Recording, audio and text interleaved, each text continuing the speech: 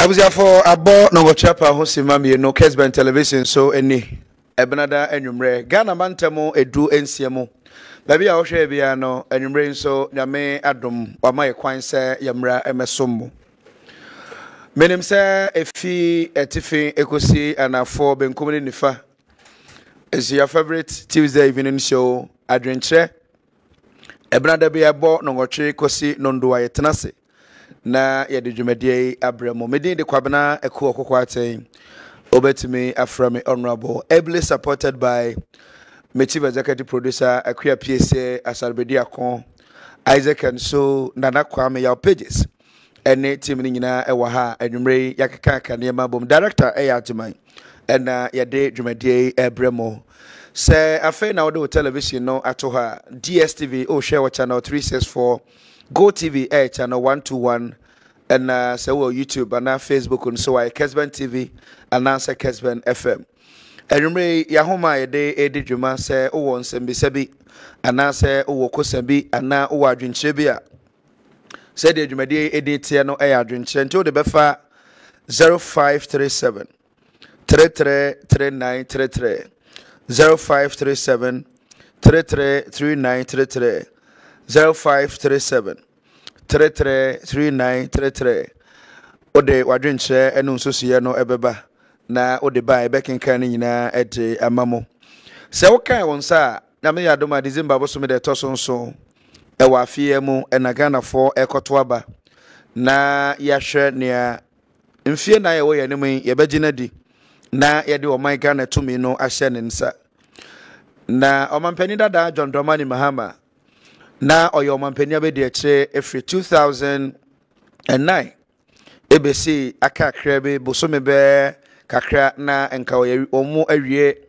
up to 2012 na bamu wo ede ne nsanyu to omampani a wanya ne be bi ko JEML so nti odi mampani kakra e wo ho ansa na yeba ebedro 2012 Ghana for e man kwanya se ontoa adwuma na odi mampani mills eye no so enti efi 2012 ekosi 2016 no onyakonya ebedi Ghana for so as president 2009 ebade na oye vice president na odi na adwuma no ebewie 2016 Ghana for etoaba etia no se baby odi adwuma na dru no omoni enso enti 2017 omampani na Adwenkyere fado so eni na bedi akire Alaji Dr. Mahmoud Baumia Ghana for Emma Omonsoso Kwanya say Womonsoso ebetimi ebuman no. So from 2017 ekose 2020 Nana Adwenkyere Akufo-Addo ene Alaji Dr. Mahmoud Baumia omudu 2020 no ena Ghana for sam omokwanya say omodwuma so omani enti omontoa so enkosi 2024 hwebe 2024 no akaboso mengotwe na Ghana for adwumadie adanse ebre de mo mampani Akufo-Addo se onfa emuman no na ebre no aso baby aba begina sesei ne se na bedi akire Alaji Dr. Mahmoud Baumia ese na oyemate baby a one ne master aye adwuma no dro no wasua adwuma no enti Ghana for ema ne konya na ono ankasa emetenesti enanim as a driver na a free 2025 ekosi 2028 a Ghana for besa to ababio no yema ne kwan na o me president there are a lot of analysis say amabena da John Dramani Mahama ebeye bi na wanwe nti yema ne kwanya na emfie nan a wo nanimu a between 2024 ekosi 2028 no omra na kakra opeso obeye edi na dwuma ba wie no omeye nto aso ebizo wadwe bi so dabi se obesi Ghana for so a nka ohye Ghana for ma Baumia enye mampanida nti sa na tie de a omoma Baumia nso kwanya from 24 inkosi 2028 na yen compare JM 2012 to 2016 na yen compare Baumia 2024 to 2028 sa to me no enye Akuoko enye Kessben media enye Kessben TV but to me no ewo wo a wo hwe Kessben TV anwumre ho ope Mahama anase ope Baumia edi enti na omo na ope omo Yakeka kokokusi a eyampunto ya ho asem na yeka. Enumerate part of the discussions no ye de Asante Mantemo ene Ghana nyina ebe ye case study. Na ye bisa say these two political parties MPP NDC. Ye mfa nkokofo ene Lawrence Sokora. Ye start Mills Mahama Emisata. Akufo-Addo Bawumia say ye broni beka say comparative analysis. Why now beka say yebetumi aginedi na yede Ghana economy no ahye ne nsa. Enumere san komo yi ename no edi e wo Kessben television so na ye ne abadwafo esi nkonkonwa na ya kyerɛkyerɛ ya dwen na nso akyerɛ wadwen. MPP and MC ni Dr. Kosi Chain or former Ashanti Regional Communication Director Edema MPP and Osanso Special Advisor to the Communication Directorate. Afei Kwame Tuya Patrick and also NDC Communication Team member nanu ya and a party no amani post for class addition for schools ahodoɔ mu ye NDC party menyina no wɔhwɛ omo entoto yeso na ona omo no enumre yebedi nkomo na said the city no ye nyina ya kyerɛkyerɛ ya dwen ɛwɔ o favorite Tuesday evening show Adwenkyere medie so na yen so yakoyenim sɛ ɔman na eno na CDS Chief of Defence Staff ede eto ye nyina yenim Electoral Commission political parties yen electorates and yen voters ebekwa akoto aba ne sɛ ye nyina mwa na asomdwe enkoso ɔse yɛhwɛ asomdwe koso ebio yebehia ne ayefrɛ no transparent elections abato ya emuda ho na de obawie ana de obedi nkonim no na emu adwo yentie CDS kakra ana yenhwɛ ne kakra ne nsɛm ɔde to dwa nwumre towards election aka bosome ngotwe na yekoto no yeba de aka no yede beto aso. Transparent election by performing our duties professionally at all times. I would therefore like to entreat commanders at all levels to ensure that troops placed under their charge live up to expectation and to provide the right kind of leadership during this auspicious period. Let me also take the opportunity to remind you all about the looming threat of terrorism in our sub-region and the fact that we are by no means immune to the threat that they pose. We all therefore have the responsibility to train and be adequately prepared to respond appropriately in a timely manner to any imminent attack. I would likewise urge all of you to take good care of the limited resources placed under your charge to ensure their optimum use. In conclusion, let me reiterate the importance of honoring and supporting our soldiers with their material, moral, and spiritual needs at all times, as we owe them a debt of gratitude for their contribution in securing the peace of our dear nation. Last but not least, I would like to thank the officers, soldiers, and defense civilian staff of this headquarters who continue to work tirelessly to protect the enviable name and image of this command. Yes.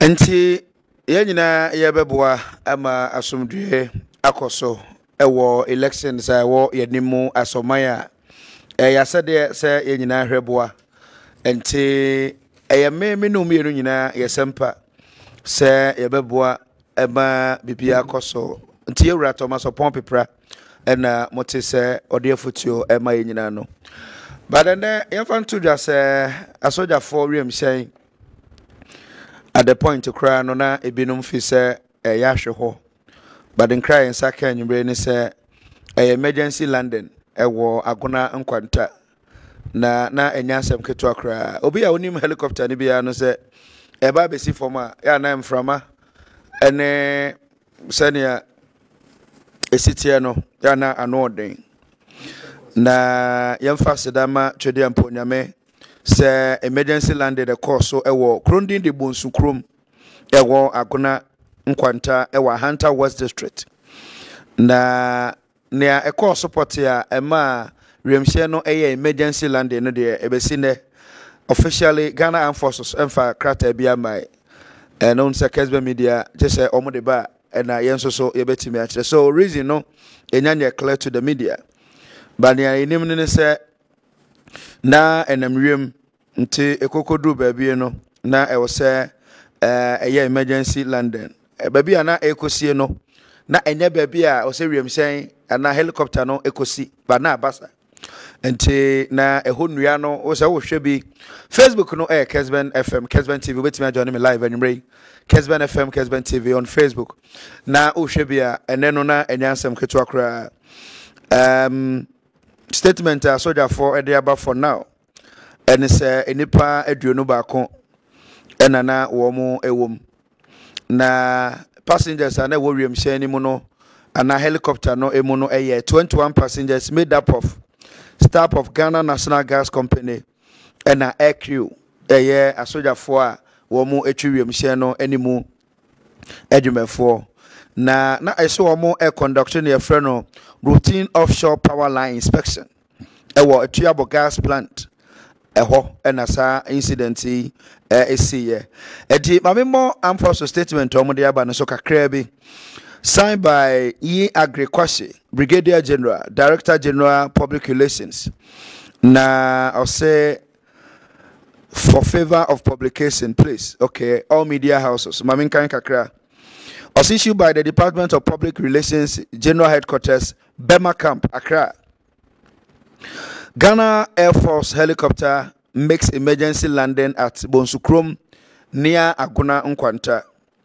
A Ghana Air Force helicopter with registration number GHF 696 at about 12:30 hours on Tuesday and 19th March 2024 made an emergency landing within the general areas of Bonsukrom near Aguna Nkwanta in the western region. The helicopter, which had on board of 21 passengers made up of staff of Ghana National Gas Company and air crew, were conducting routine offshore power line inspection of the Atuabo gas plant when the incident occurred. All passengers on board have been accounted for and there were no fatalities. That is the good news. So let me emphasize or let me stress there that all passengers on board, that is 21 passengers who were on board, according to Ghana Air Force or Ghana Armed Forces statement, all 21 passengers on board have been accounted for and there were no fatalities. However, they have been evacuated and are currently undergoing routine medical checkup. Meanwhile, preliminary assessment have commenced to ascertain the cause of the incident. More information to be released in due course. And signed by Akuoko, Brigadier General, Director General, Public Relations at the Ghana Armed Forces. And this me born a tough fan, but I'm more share on Facebook, how a see, and ye be no. Ekwa na ome Bonsukrom no say eba fom. Okay, eba fom. Na nea eye wo mu kakra ene se na me adom o ma bebo ama ne se nipa aduonu ba ko wo mu no obi aho antechiba ena ebio yensa na nyame asese eye helicopter nti etimisi wo ba bia helicopter no etimisi mostly nkrase park so nyina no etimisi but the cost na the property a ema emergency landing ne de yen sanyankan statement om de ba no enti madaroma nyame ne yeda na se good news e de magana nyina e bi se sanya san kasabre akwakoye arehosempa ena menka bio se kakra menim no se ya na ewemhyɛn sa no se bi enye nipa hunu bi akwa ena soldier for ewemhyɛn ye time and fro say they call routine maintenance e watuabo. It's not ordinary persons and anya obi a se bi number bia na se kofro ko hwewiem eye omo a sebi to da bia atete omo e wo ye gas yi ho omo a wonim de animu mpanifo e na etaisi santi no. It's good news e de ma Ghana nyina anwumre nti no na me adoma Brigadier General Akuoko mame manajo nea ode bebe bia no madaroma Kessben media, you can count on us enkodu china no pa no se o release for bi de ba ebema mo hu ana ebema mo ate enti enwumre ye de aseda ma twede ampo nyame obore bo ade ehu abobrem se wagye yen efre sankohye bencha kra na Nigeria penimpa oda omo bank kesia no Access Bank one na yire ne ba America mem na no na omo sie wo mo ti na nka enye de magana ye de nyame asepa good news e wo mu ni se obia eho ntechema for now and cry and sack and information at Yanyano. Available Santimantem ha the road minister, Honorable Francis Asenso Boache, Asha Probase and Ra. Na wakoso ame interchange. Womo eye afa ho akosi magazine kwan ne so. Akwatafo akobonre. Ene obese ko epre. Ekwohwe epre kwan no. Ntofia pre no na otefa mikro manso kwanso na interest in central for aneka ho no omko ya kodu manso ato kro wom so omka ne ntimi nkobio na omusan by minister de oto aso the minister fa ho afansi ana efa hia kose mosia so ewura mu a betisi nkare kwam ansa na oba bedu anwumre yam to do cross asat ebo be 667 no munya medu ntino ebia ye ba fidie so no maba intimate, but all I wanted to put out there and say the newly road minister Mampenye Kufuado Deno Amo my honorable Francis Asenso Boache washa probas and just antimantem kwa oko utie ni komodia where a high be out no de never chile bonafo na watu aso any other regions e kanka ho anyway it's about development and puntio na odinsam pi and a tudra Okomensian so kochia yura santimero 246 to 12 bio yanhwa ne kakra na yentie ne kakra bra yeba yebeto aso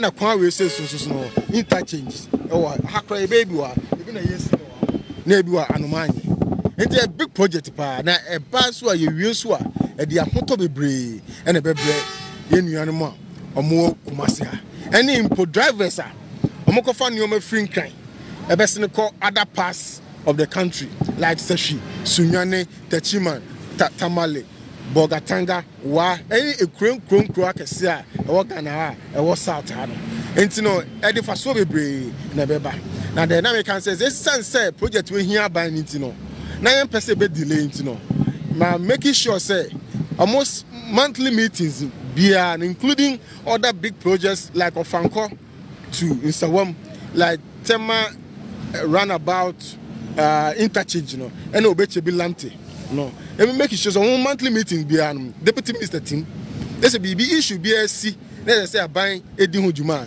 quickly no edi hojuma say the beya project no e be wi entem na dey kan nyane say ye be say be mo ntina aban yes our project say be am benya so mfaso na edi mpuntu odi nkoso abagana nas Okay, so Honorable Francis Asenso Boache, the road minister for Fro, and was na probo aseno. Akwan ho asem to say MPP NDC. Homu de hina yemo ensema no say waya de from Mills Mahama Misata Akufo Addo Bawumia why na yemo ensema but anyway ye de beka nkomo no ho ye ne munyina na edi nti ebedi nkomo no extensive. Now, the controversy, ekoso enumere key discussion no eka ho bi. Mrasa bedafo ekotena ase kwahyehyɛ mra se ye frɛ bibi proper human value bill. Anase kwan pa nipa pese ye fa so ni nipa tena. Ya hyehyɛ ho mra. Yɛne mo kasa sese nipa ko mienu e de Supreme Court. Ya almost mra no a Oma hyehyɛ no ma oma mpanin fa nsa enhyase nti omo kosiki for interpretation ana oma court kese ka so obi nka bie no ɛho achewache ewo mu no omo de kɔ say Supreme Court entirem ana Supreme Court enye na omo part of omo rate ana say nsɛm omo akɔgyina so court no bi ni say enhyɛ oma mpanin Akufo Addo say mane mfa nsa enhyase otie Richard Delaska yenua City FM journalist osan lawyer ono ne de ne party bi okra na ehyem rasebadwafo no kra se omuntimi mpiempia krata no kra se omo de koma mampani ko si Supreme Court ebe determine issue no na eno na no ya wada na parliament ye omodwuma ena rasebadwam nso so obi anim se clerk of parliament eni di ne dwuma na ne beto dwa ne se that time na nso na president nso ye ne yefre no cabinet retreat opeduase enti presidency move ye no ano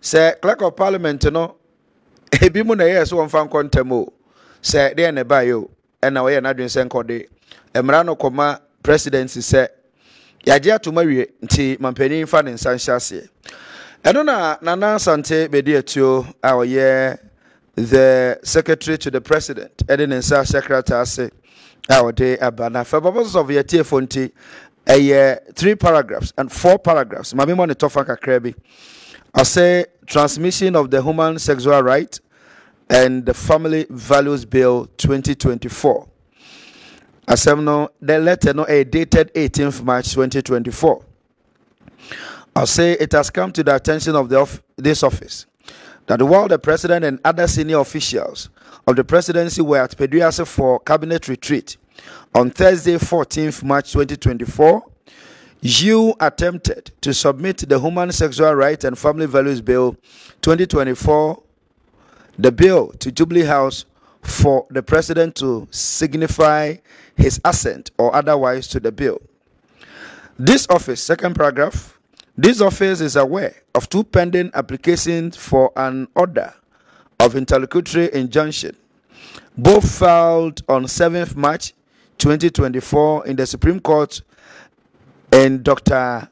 Amanda Odoi versus the Speaker of Parliament and Attorney General J113-2023 and Richard Sky versus Parliament of Ghana and Attorney General in J19-2024 respectively, to restrain you and Parliament from transmitting the bill to the President, and also to restrain the President from signifying his assent to the bill, pending the final determination of the matter.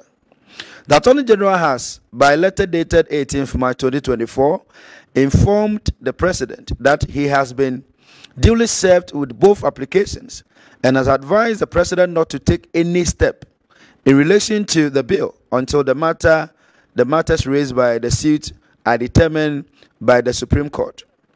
It is the understanding of this office that both applications have also been duly served on Parliament. Therefore, it will be improper for you to transmit the bill to the President, and equally improper for this office to receive the bill until the Supreme Court determines the matters raised in the suit. Indeed, it is settled law that during the pendency of an interlocutory injunction application, the status quo ante ought to be preserved, and no action should be taken that would result in prejudicing the injunctive relief sought and undermining the authority of the court. In the circumstances, you are kindly requested to cease and desist from transmitting the bill to President until the matters before the Supreme Court are resolved. Signed by Orion Osibes, which is signed by Nana Bedi Asante, Secretary to the President.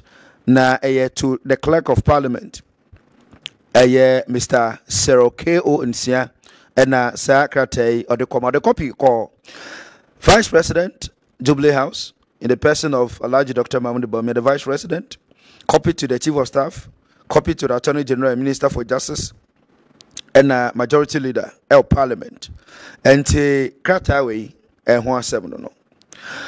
Anona edumre omampani dada John Dramani Mahama edina no atumubi se sa krata no a Nana Sante bedi eto atre ede akoma Clerk of Parliament no na enikwan se presidency tresa krata no say it's unlawful na maminko to what exactly His Excellency former President Bahama said ti region ne as part of the tour oko.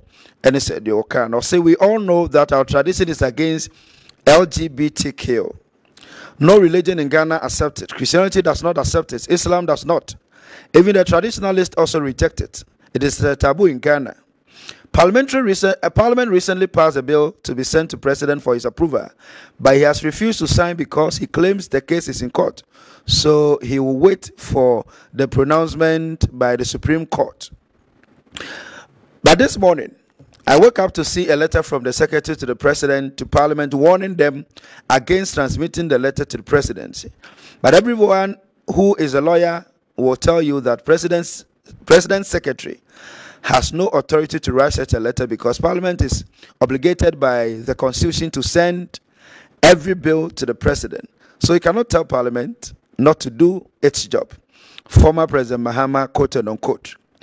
Eji amampani dada say krata no anana santibedi atro atwere no Parliament so independent omo yomadwuma enti na ni kwan say otwere sa krata no edekọ anwumre yenkọ adwo ana yenkọ akosua ebeka nsem ni nyina bom na yedi ho enkomo empanifo ene wo mo edi dwuma anwumre se ne medinkan amamo atie no omo atena sedada nti mame mo omo adwo na yemo omo akwaba na yenka nsem ni bom na yemfa bi emremo Asante mantam so afọ no abosa mo se mensan so edra oye press conference na ose oka amagana fo nyina aisha Kessben TV anwumre mu amu amuru abrochire ni bebia te se MPP aban a performing better in Ashanti region than any other government.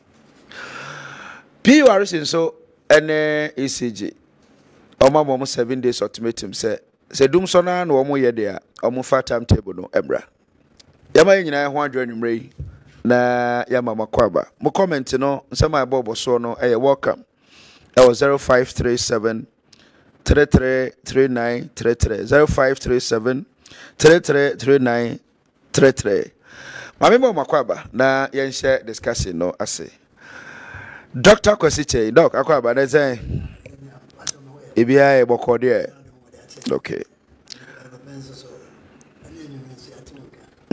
yo ha yeah go so ga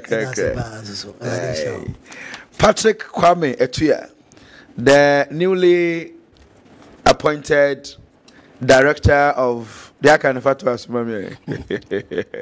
How did the Akanifatu Asumami? Was this in the media? For posted it to us, man. Position there here. Wow, Fred Patrick Nijano TV. So, for the Akanifatu, director of Student Affairs and Elections. All students are more NDC students. Various tertiary institutions. Region Ashanti region. Director of Elections. Animal Affairs. Bibi abe fan o ha. Eti I don't know. Mama kwa be na mama nko bia camp be 5 minutes bi na me hwe say e hot say. And because it me sha say also. Alhaji Dr. Mahmoud Bawumia, the MPP flag bearer. Yes. Ne want to say mo camp to say mo to say 5 minutes babintio. Me that's babintio. And check say Nkoma His Excellency the President Akuoko Kwarteng na yencha Dr. Mahmoud Bawumia yencha party peniponi na from region, national and the constituency polling stations. So bia within biano mechano. Me His Excellency Dr. Bawumia flag bearer of the party na ho ye. Bibia so also ye bia what to. Me this free time or yeah, the program or UPSCB, you know, I was here. I want to campaign team, no, what they can act in Cradias, say constitution, no, a friend say constituencies, no, the regions, no, so, or back from a yin penny form, better than no, I'm more much everything. So far, they meet me, I can say, so far, so good. You go so I hear boy, now, they are sharing anymore. It is a lunch regional campaign teams in every year. Beba former Babedu constituency, na ba polling station, na fe they are canning in higher day as so. And you will say, meeting a so far there. Baby, other former Eguso. Abana soon you may debut was with debia so, Ogusu Kakaka cran also so, Odi, I said, if you have me at the toilet, Nequamu, a day am I. To say, with the Nadia Machamo, so far so good. Abana Yajuma, Dr. Mahmoud Bawumia so. In them, they say, I call the boom and see how crown, yes, a childhood, the first saying, a Ghana card at better no.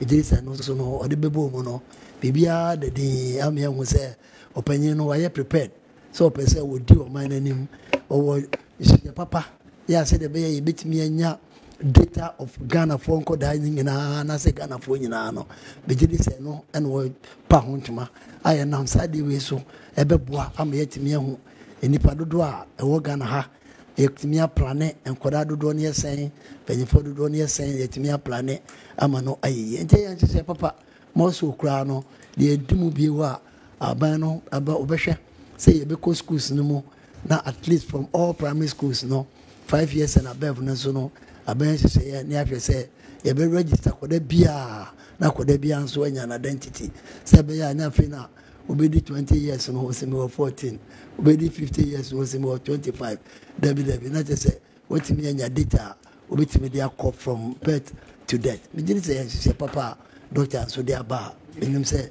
ne nyina ɛba bɛboa yɛ na menim sɛ there are a lot of things a ɛba on board na yɛnya te si mu a meyɛ sɛ nyina yɛbɛte na afei yɛde ani ahu sɛdeɛ nneɛma no ɛyɛ dɛn ɛkɔ mekae ɛnkyɛ koraa ɛna yɛhu sɛ Collins Dada nso firi South Africa aba a wɔsɛ wɔde ne Ghana card ɛne twa ticket it tells you sɛ Ghana card ho nhyehyɛ ne ade no a doctor de baeɛ no abɛboa ama yɛ movement ne ade no ne nyinaa ɛkɔ so wano ɛde ma yɛ nti so far deɛ kɔ mɛtumi aka sɛ yɛgu so a yɛyɛ adwuma no kakra mpaeɛ a ne yɛbɔ sɛ Awurade bɛhwɛ yɛ so na ɛbibia yɛyie yeah Morani made Sammy.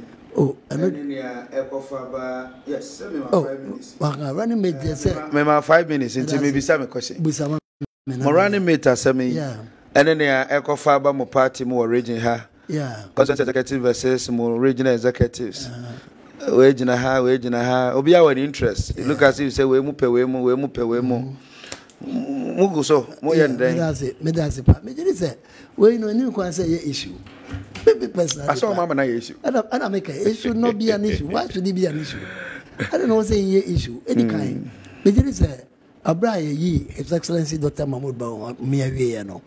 On him penny foot National Council, National Executive Council near the ACIS, a mumma memre na Jumedia, Mudia Semens, and I meant to me boys and I meant to Nema. The many dra, Nipa ye no man vice presidential candidates no Yadibeba. And to me, is a watch.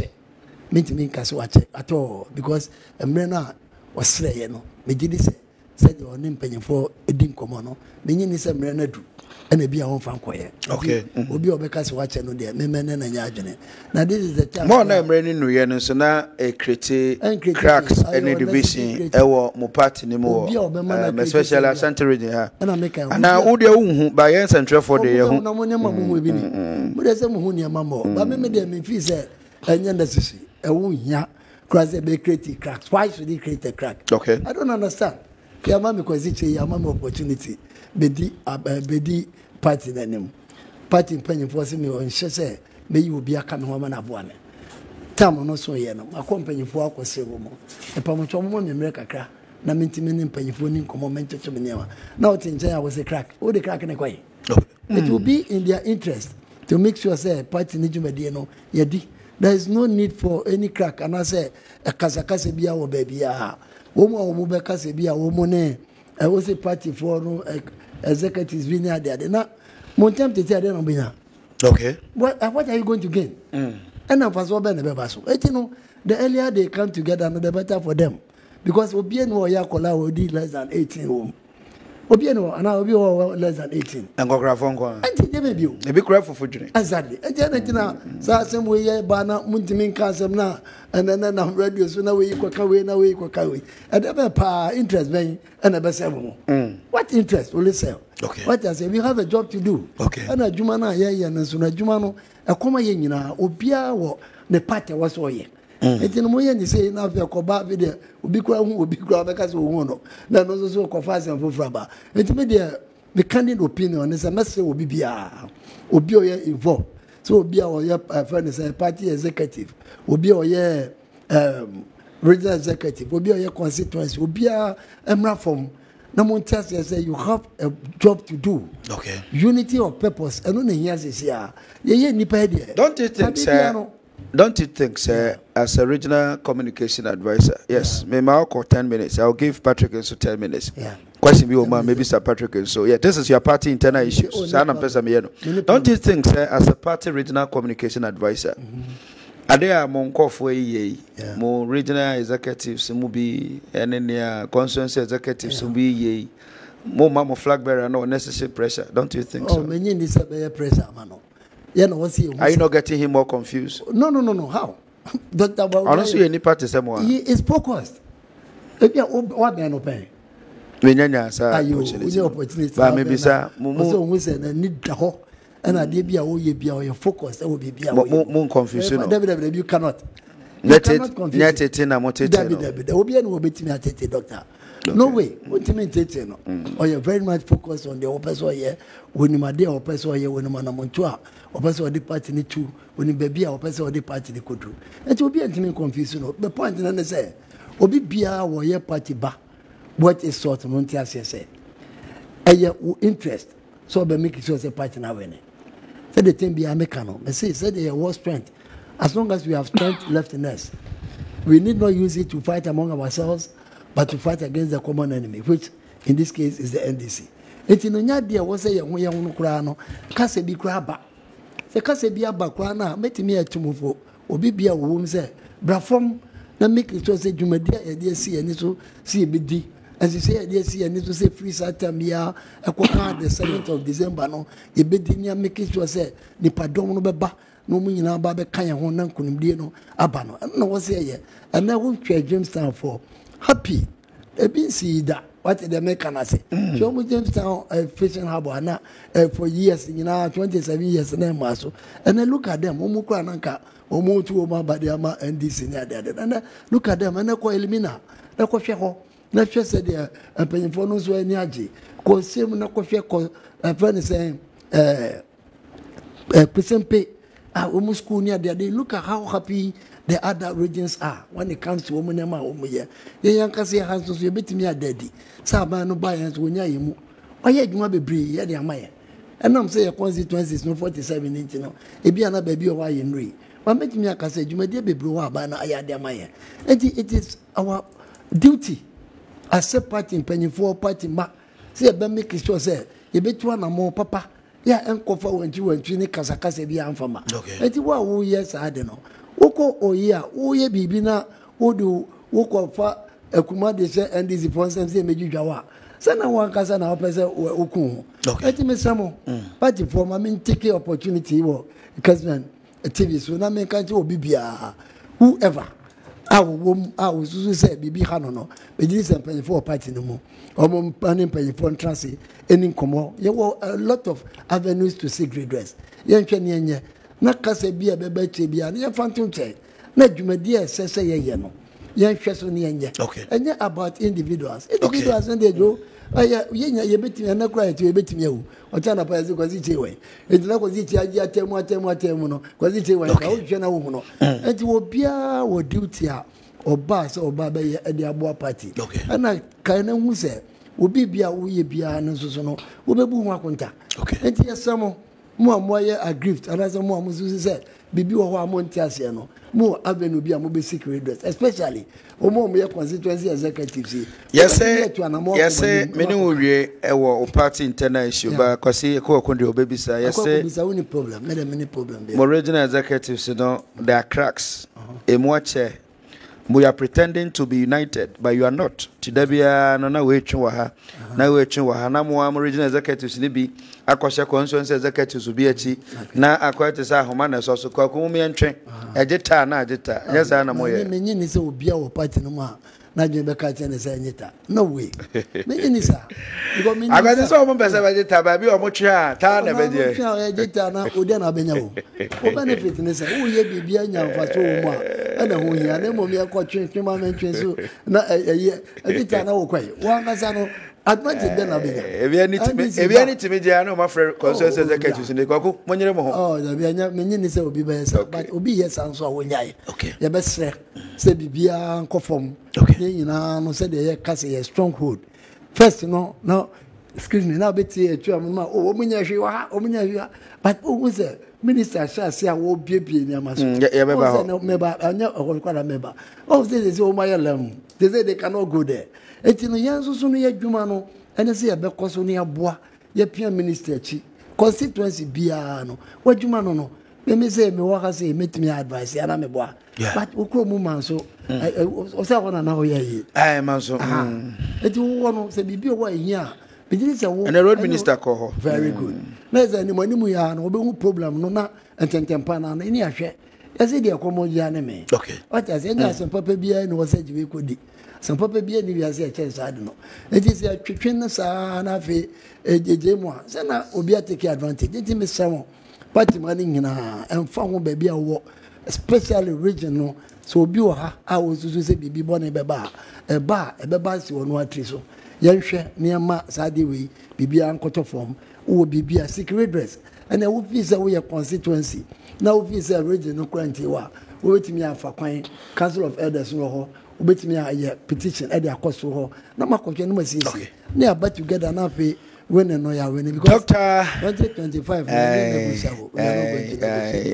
akoda bi na ne maame ekemu ne maame fremu na tete ho ne compound house na ompes obia bete te ebodo mienu akoso maame oso wada na abodonko akoso maame oso maame wada abo enumre no num ba ta bia yeduane ko bononsia akoso maame wai ti penifo se bi una ma mewu na so wada enumre wa na kombedo nti ese wa we de abebuo me de si akosi tie ho no problem na mato aso akomanim Patrick ya many doctor 30 minutes exactly nti ma me ma wo so na ti say boko sile NDC ti say flag bearer John Mahama and Neuti region on Dambai and an importantmo at the same way the uncommon question be one miss maybe sir to the uncle.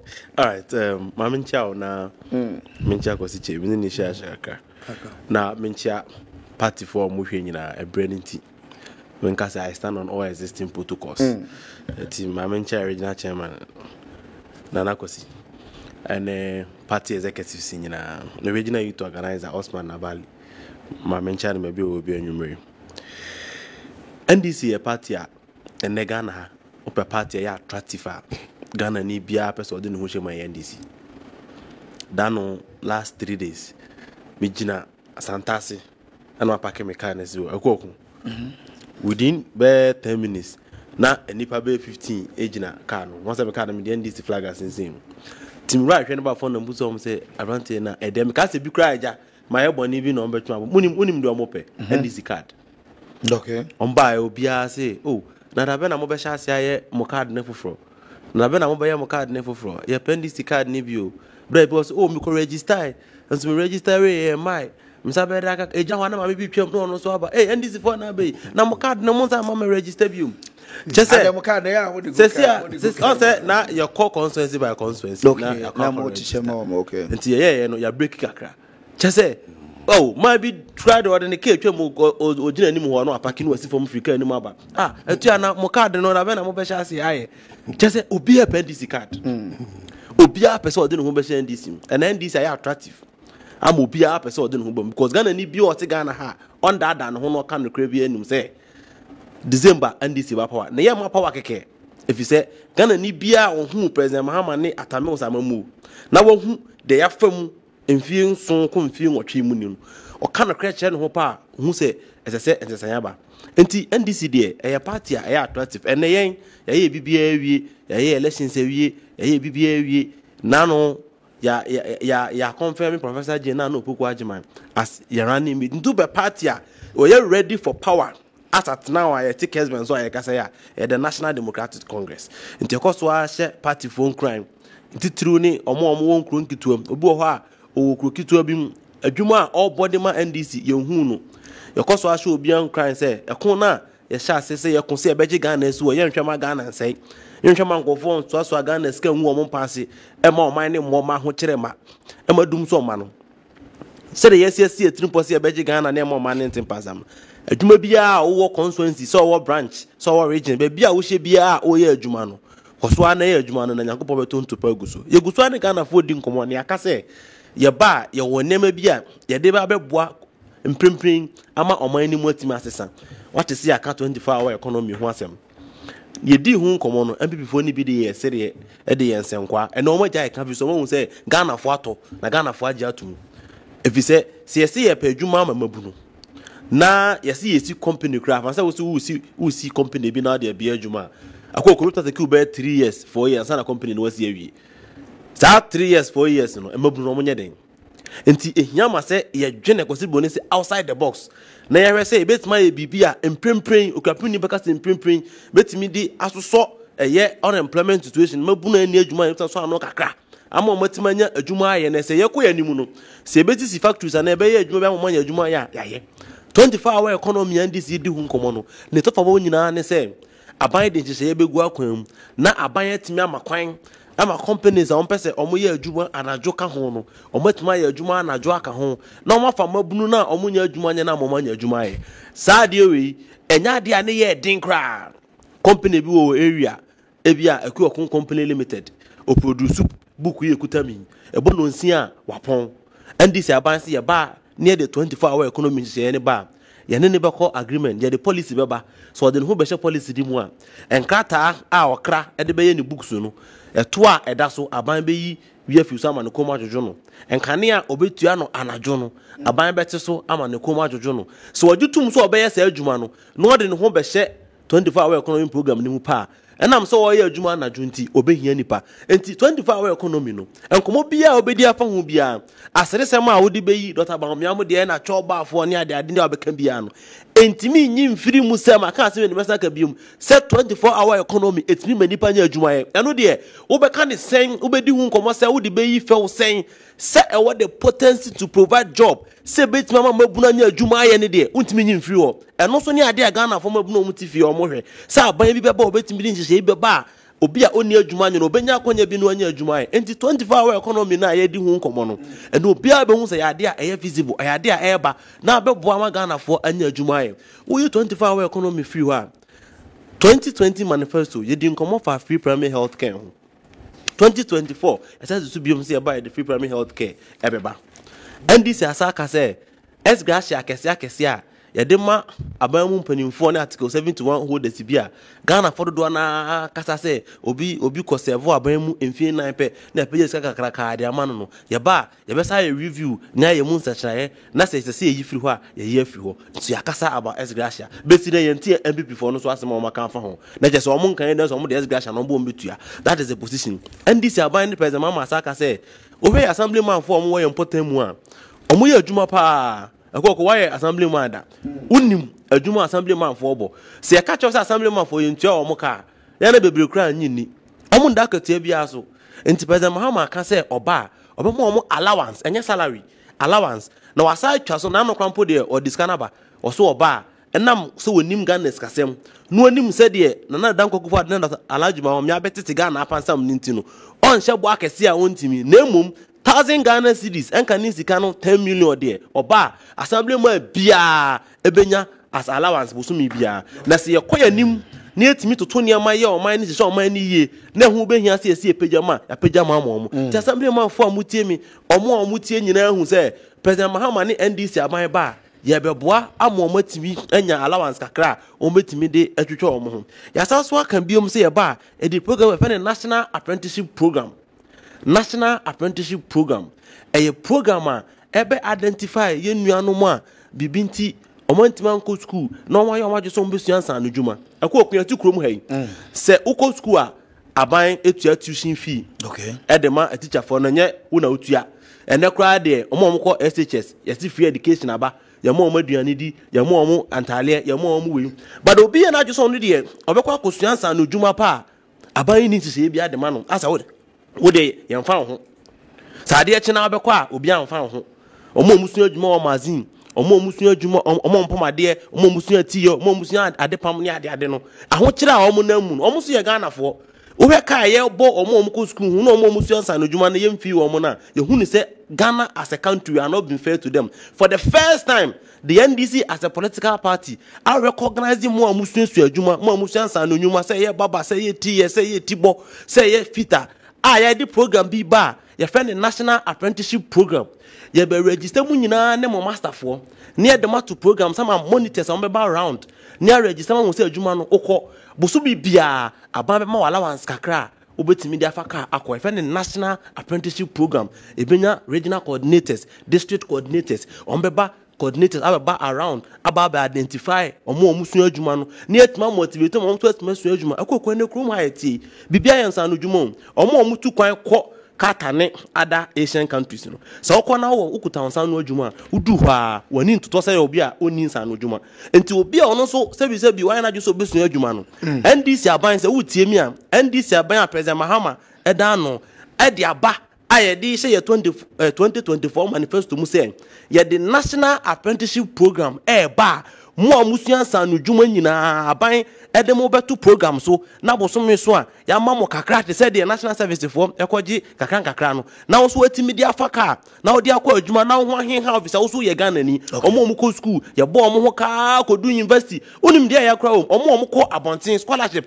government omo do advance scholarship so ko abontin unim say ye mo muska to mbutum okay ye na kwa abrochire so nko school abrochire ye to the school fees amano ba bi obeda owia ya sa maniska to nbotom busumi bia o ye Ghana ni ba wo de so ye wadun so kwa kosua fita o mazin a Ghana aban ni nhye bia o ho no ma busumi bia ye support o kakra eno na President Mahama ne NDC aban say mo amusua adwuma ena atadwuma te dene se NDC ba bi ma ye the National Apprenticeship Program ba mu nyina so ye ba register mo ne ye de mato program so na busumi bia mo so ye ma mo kakra na mo so mo di akọ adwuma bi se mo so mo ye Ghana fo we nyina ye nhye ya NDC di agu akwan mu a ye de e ba de abebo Ghana fo wonim se ye di nkomo bi ma ye saka se na Ghana aban mu mpanimfo no omo light bill omo water bills ena omo de adi nyina egu Ghana so President Mahama aka se obi ye teacher ni necessary oji pay 2,000 3,000 Ghana cedis no atimi tu an light bill etu an water bill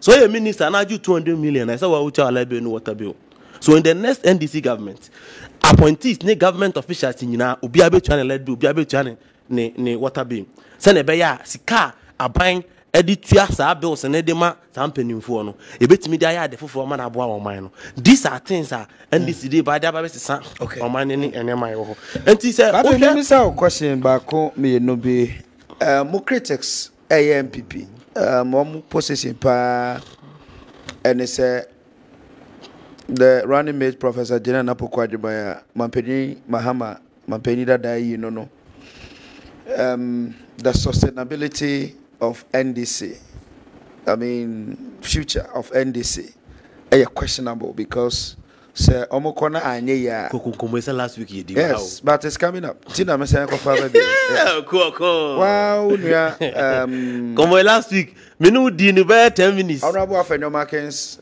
okay, majority leader, say be ni mood. We was starting that conversation for 3 days ago. I mahun say so it's last week you ba ha di something. Yeah, di, but maybe say a question. Me too. So, never more critics, okay. More policy when you you were in government, okay. It be a fair mobile and more person deba. But people are questioning, say, the future of NDC. Assuming some call this election now in the year. More next election, what will happen? Oh, sir. Yenya unko ya yenya nu ye obi anim de besi. Okay.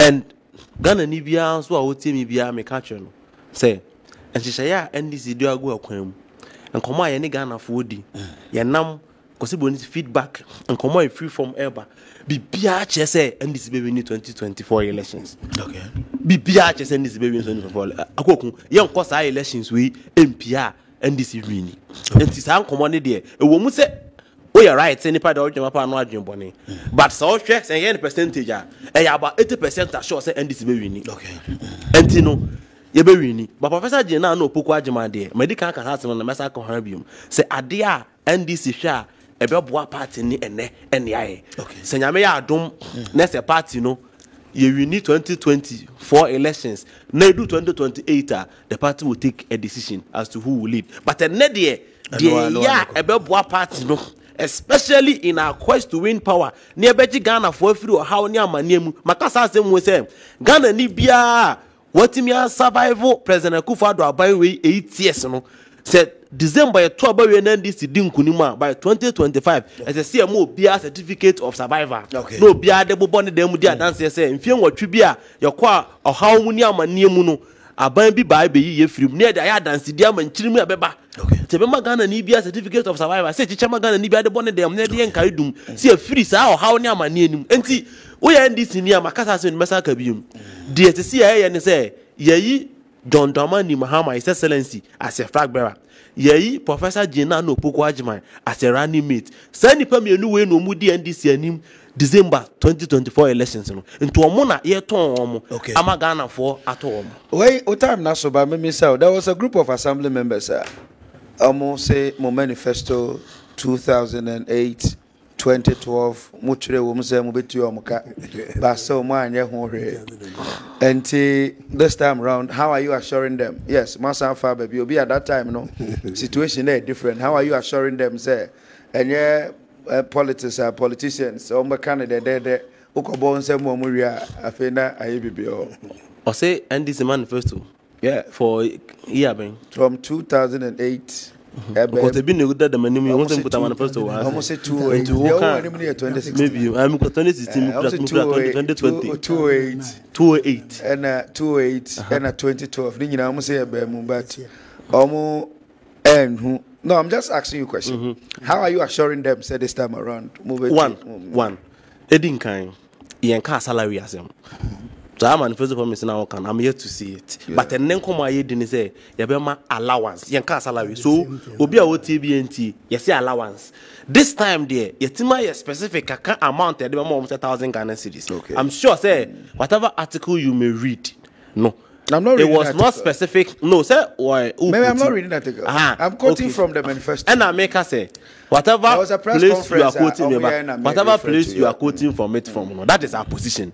So be an alternative party. At least, oh, they are fancy in and credit can ya. I just say, a idea is see a new so a person. Okay. And the Yashim can see a bay. Okay. So the alternative party in this case MPP no assemblyman for there no mama ono de on kan hwe ono hu ne say mun deserve mun hia say ye support him but yeah there even if from the past we have said it and said your work no ambamu we are still maintaining the party just say you hu ne say ya de a ese kwan bia so ye so the alternative party na MPP no what are they saying about more assemblyman for on kan hwe nkire mu enti yen there we still stand by it to say idea that ya come to say a bar assemblyman for the more allowance busumi bia ya two din this time they ya two din say 1,000 Ghana cedis ya dey boy manifesto to President Mahama on several platforms wa kan to assemblyman bia nyagidie say a bar okay Lady Patrick Kwame Etua, he is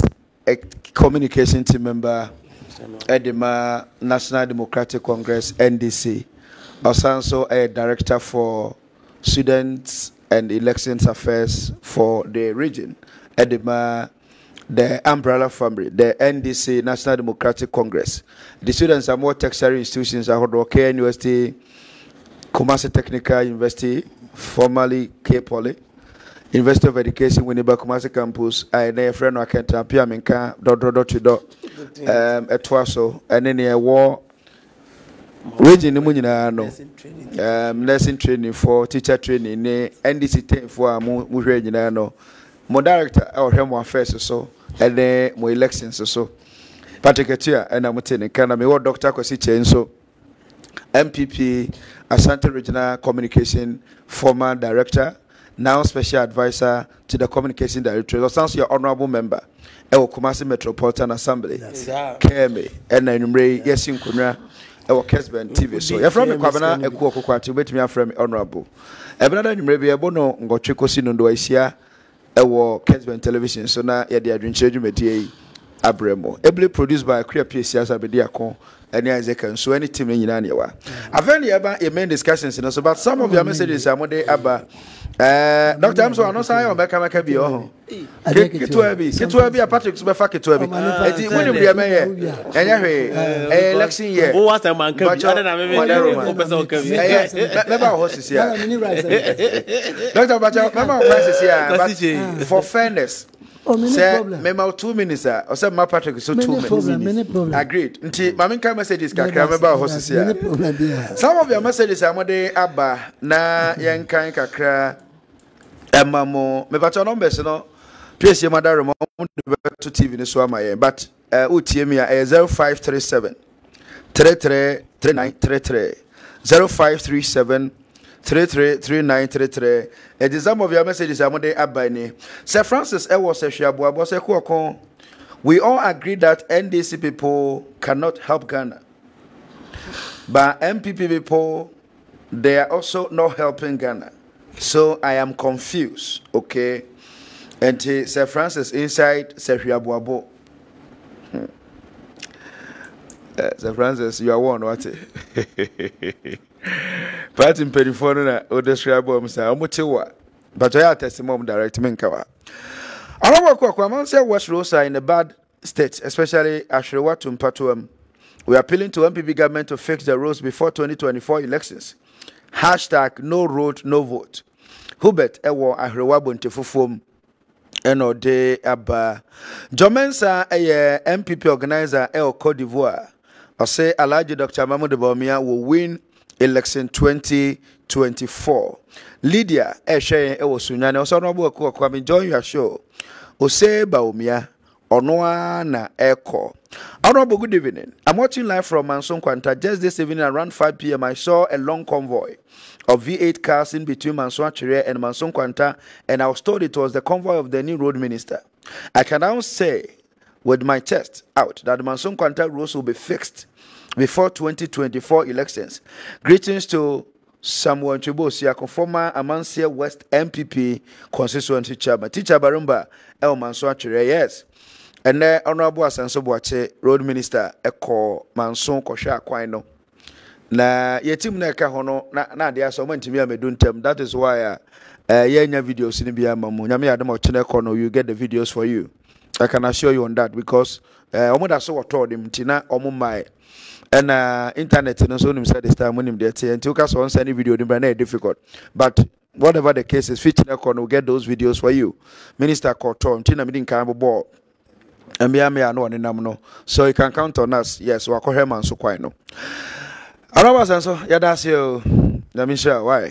Do any alcohol no crutches obey. Ti your bumpire today. A bump punti there. Any MPP in this year because unia kabori ewa sanko o NDC. We kwa kabori faso de bia kwa sanko. Otumu say yes. Ni pebre. Ti kwa ne de ya. Yejina ye yobwa. Teacher Adwenkyere Ewo Asante Achimfo so say good evening honorable. Former President Mahama and NDC should give us a break. Honorable, I lost my sister Ophelia Thursday. 1 week is coming on at Kwadai Junction. Oh, Teacher Adwenkyere Asante Achimfo say unia ba Ephraim Kafra wate. Nyamente che oni abusuani nyina ere Kafra. Kose. Okay. My member WhatsApp, SMS, no so kakrebi. Na mesaba me penny for so be. What do the NDC people think about Ghanaians? Both MPP and NDC don't have any good thing for this country. Akuoko Kwarteng me hu sameto abamponio. It's time to change our attitude. Kofi Mensah share wakra, okay? Of ya cra for him, I'm fam, but anyway, yada sepa se o share enumre. Good evening, honorable. Honorable, why?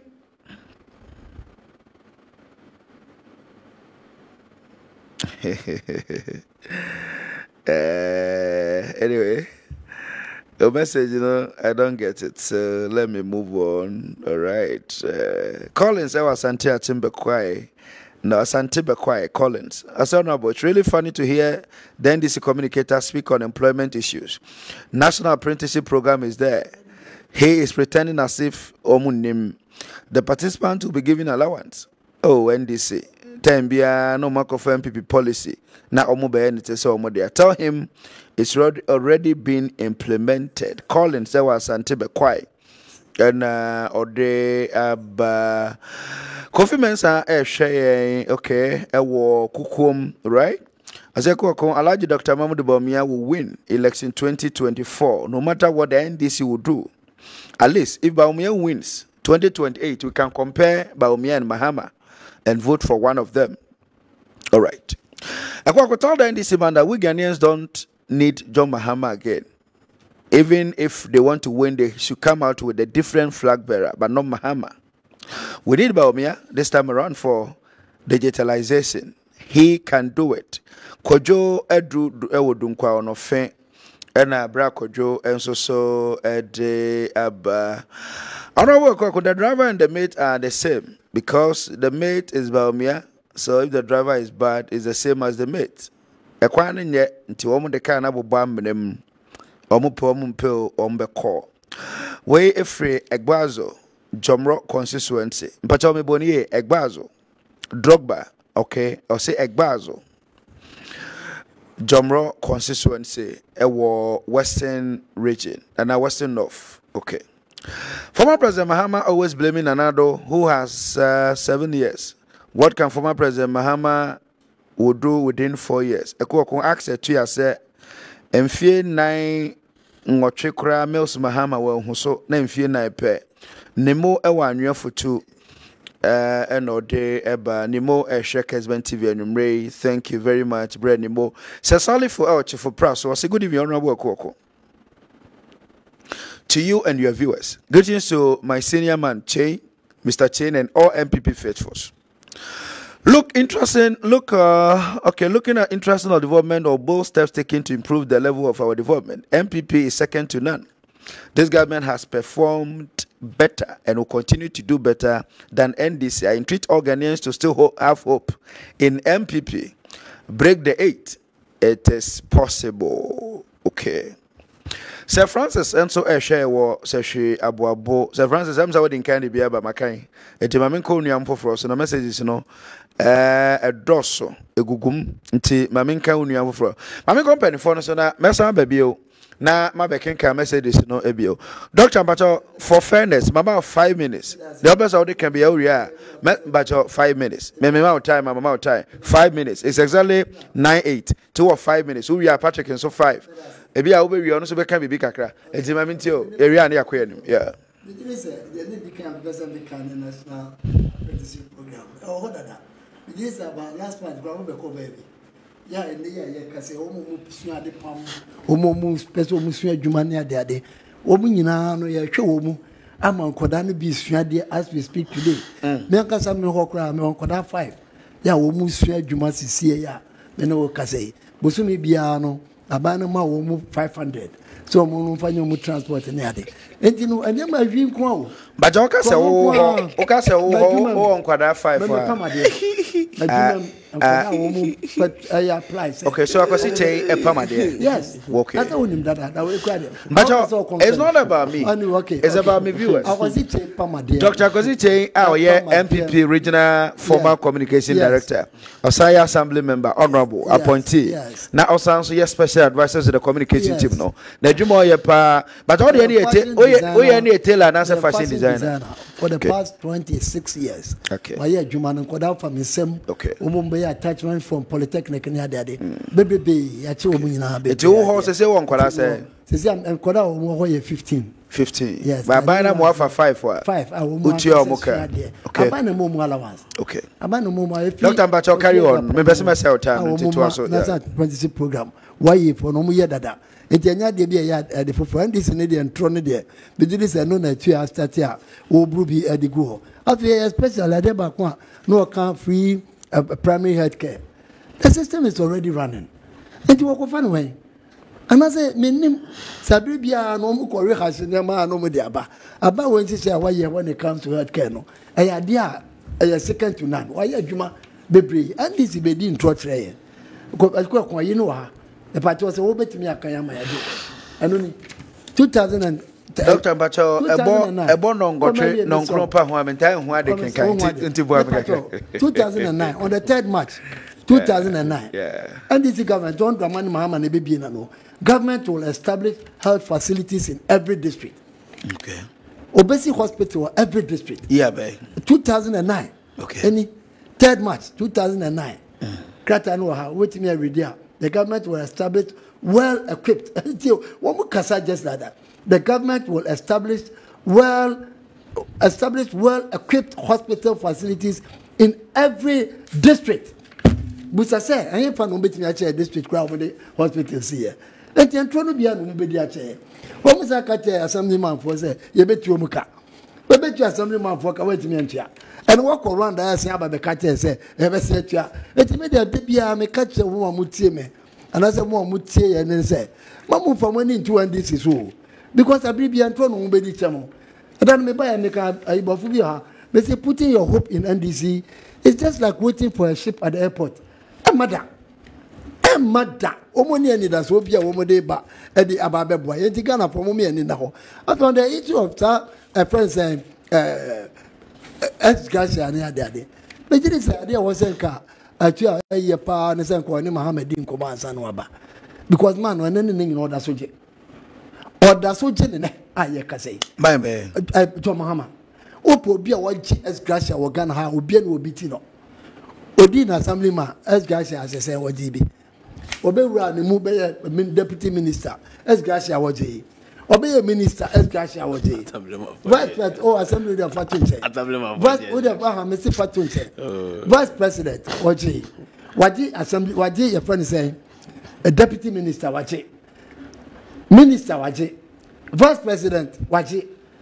The audition sukra no president Mercedes no audition sukra no ekowura mu no waje Mercedes no na was waje here afi ene ya kase wodi president you waje ena woti fie kra waje eti papa we ji sa na ma wanyina o wani etua ne ka na akatua esgas ni waje na nya benefits are all there no eti u kasa no atu obase because man na wodi ne ba no onya hoho oyo obi aye nyina ye nim no ene nim abrabo eti sa na ono me address say 5 minutes na so 1 second pe 1 second pe na wayi ade na won ka wo 24-hour economy no so ntimi nchechim eti a me pacho e be se mi jama wankasa kromfo so we free be kwa ya na say ayi sentiment for na mbo ukrom never but you be ofi any part of your discussion but you ode bisa question concerning baby a wo free obeti me free baby a bisa question baby a wo free le tu a me se wo onkrofo na wo mu okrom no benefit ben obenya free wo okrom wo kra party bia kra ni ho ukrom wo bibia ni wo be ka che se ene ye ka se wo free asafo ha busa me se ukrom a wo free no o mu a wo mu benya benefit o first 24 hour na bi wai mo be ke kanema bi che papa ba akokra de ndis ni was say was you know oba ne car type aye nanka 24 hour economy ho anka boy obi fufuro ho a wo ye tai no aye scam omo dada nipa mamu ntie wo mu omo ni bibia wo mu ye already the 24 hour economy no e survive kutafo no ya eye adwuma me kan ya say esa ye mato me be say renew health insurance mato etu anom time this work of abo work to na dia kwa kwatwen what I say na de ba kwa na ha me kwa ni o ka say 1 minute o ko 7 minutes o mu ka tell say o mu be ye friend say license office ye 24 hours ye passport office 24 ekwe na kanokra pa cheme say pa what bomodi akoyi uka fefefe wakoyi free tema e dia ba be wura fie e wo brand say bokrom new site na na 12 what you can no dia call DVL office or say wo collance say wo kwen fa Dr. Bacho for fairness offer 7 minutes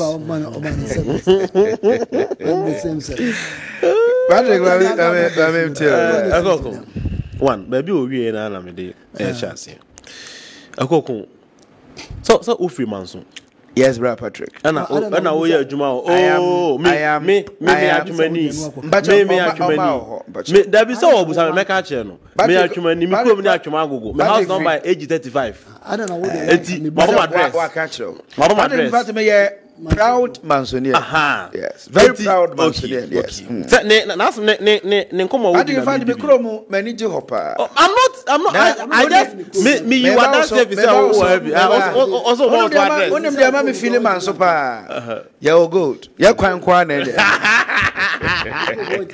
eti na come on me di ni say Patrick Bacho dente na me busa no say me besa kwasi chebe interrupt Dr. Akuoko so ene your viewers nti the whole Ghana the only district here odi obi ko ha no osu okay ukrum yes o starting na yire ko ho a na yire kra timi ja no okay o come so na osu okay okodu won odi 1 week na okaso onfiri ho so nko transfer oso nko obebo dia edi itaika say we say manso Odo be a car no so. What did the consular gas won't flew? What the police commander Abama son that's our castle transfer.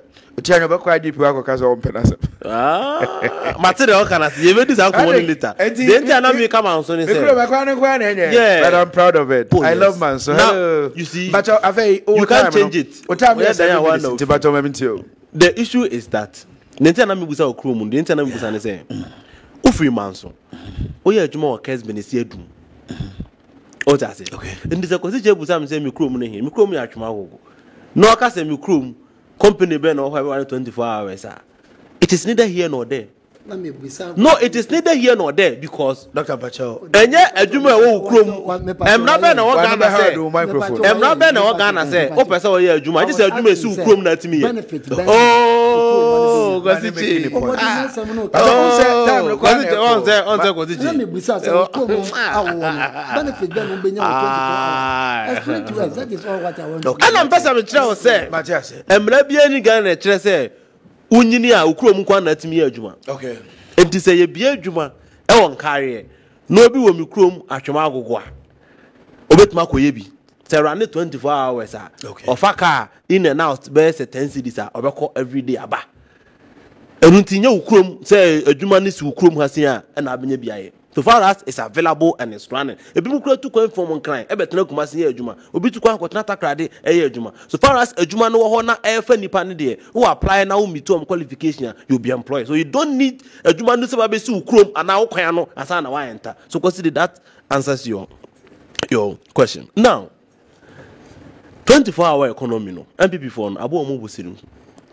Ayo omo boto bribiri. E no omadi su biri wo mo. Besi na me no ti ha ye ka sei. MPP for can dey alaji ba me babe.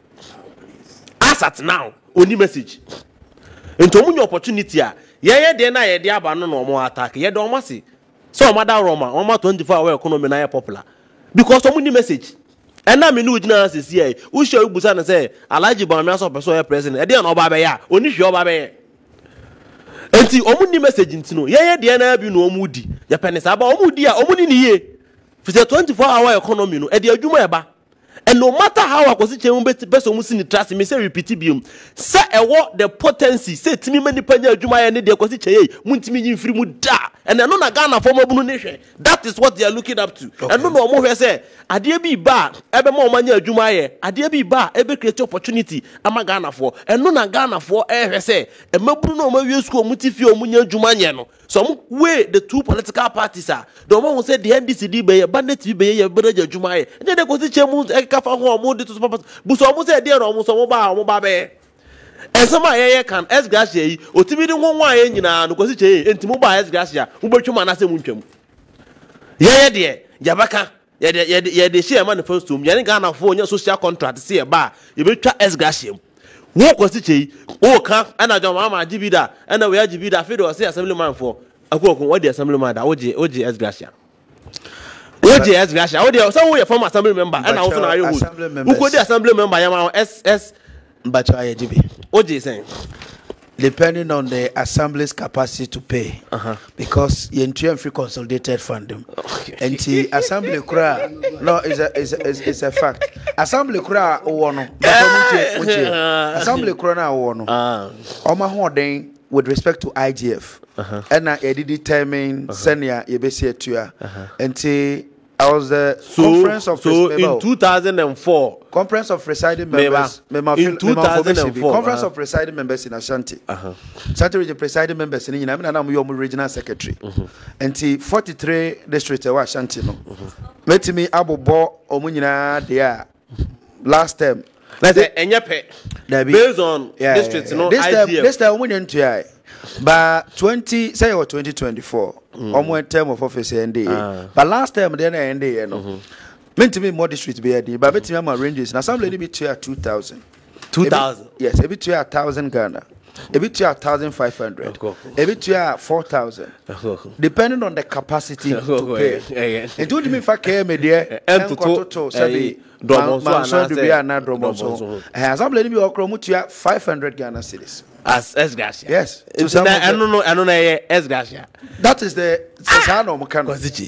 We are no as Gracia. 500 what be some 4 years. Yes, say now wow, hey, what's some assembly man 4 years? Now we play assembly man 500 cities man say patofu obuka mukwa yefeno S gasha capacity to pay S gasha ye kan wasem no eye omo be serve wa ban mu a 4 years time no oji 2 billion 4 billion 5 billion MPC ni ade eno ne ye kan wasem President Mahama you see ye hemra emra no yensa mfa nko ye chinkodi omo a edi omu yeti asesi se ye hemra se efi kire ekọ so wura Kessben studio half an hour ba wura ha no obi banam TV o se tu a eno wura Kessben no do na mienu ne wura ho enya sa na mra ya adwuma laws does not retrovert enti se sa time President Mahama G S Garcia no na mra bia ni Ghana che se yentua S Garcia abone be no aye but going forward ana Ghana fo nyina complaining na President Mahama ne this phone who say S Garcia edreni aban no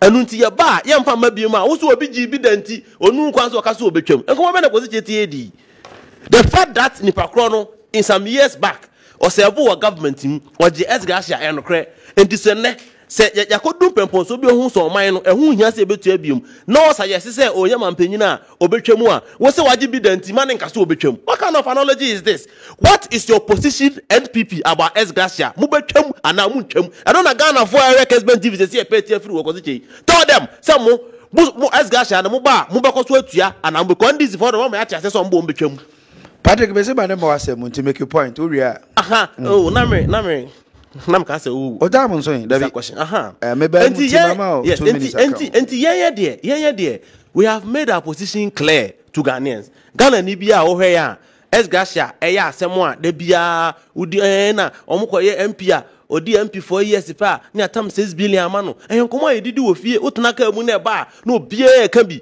ene NDC dia share manifesto mu aye promise Ghana for say betena konwa so asade ne ye betwam MPP for say omo ntiase a wo share MPP ni na abusa ne say NDC for the omaka omadwe omaba ye hu so mbo betwam enti mu MPP for mu betwam anasa mu support so omo ntimi nka ho asem a na omo njaye na ye ne Ghana for ni ngonko Ghana for hunu hia say etwa saade anim na Ghana sika da bia yesusu say ekọ enipa kitu abi hono no ye besia no ama sika na etim da ye ade fufuro bi that is the position of the NDC so far as the S Garcia is concerned.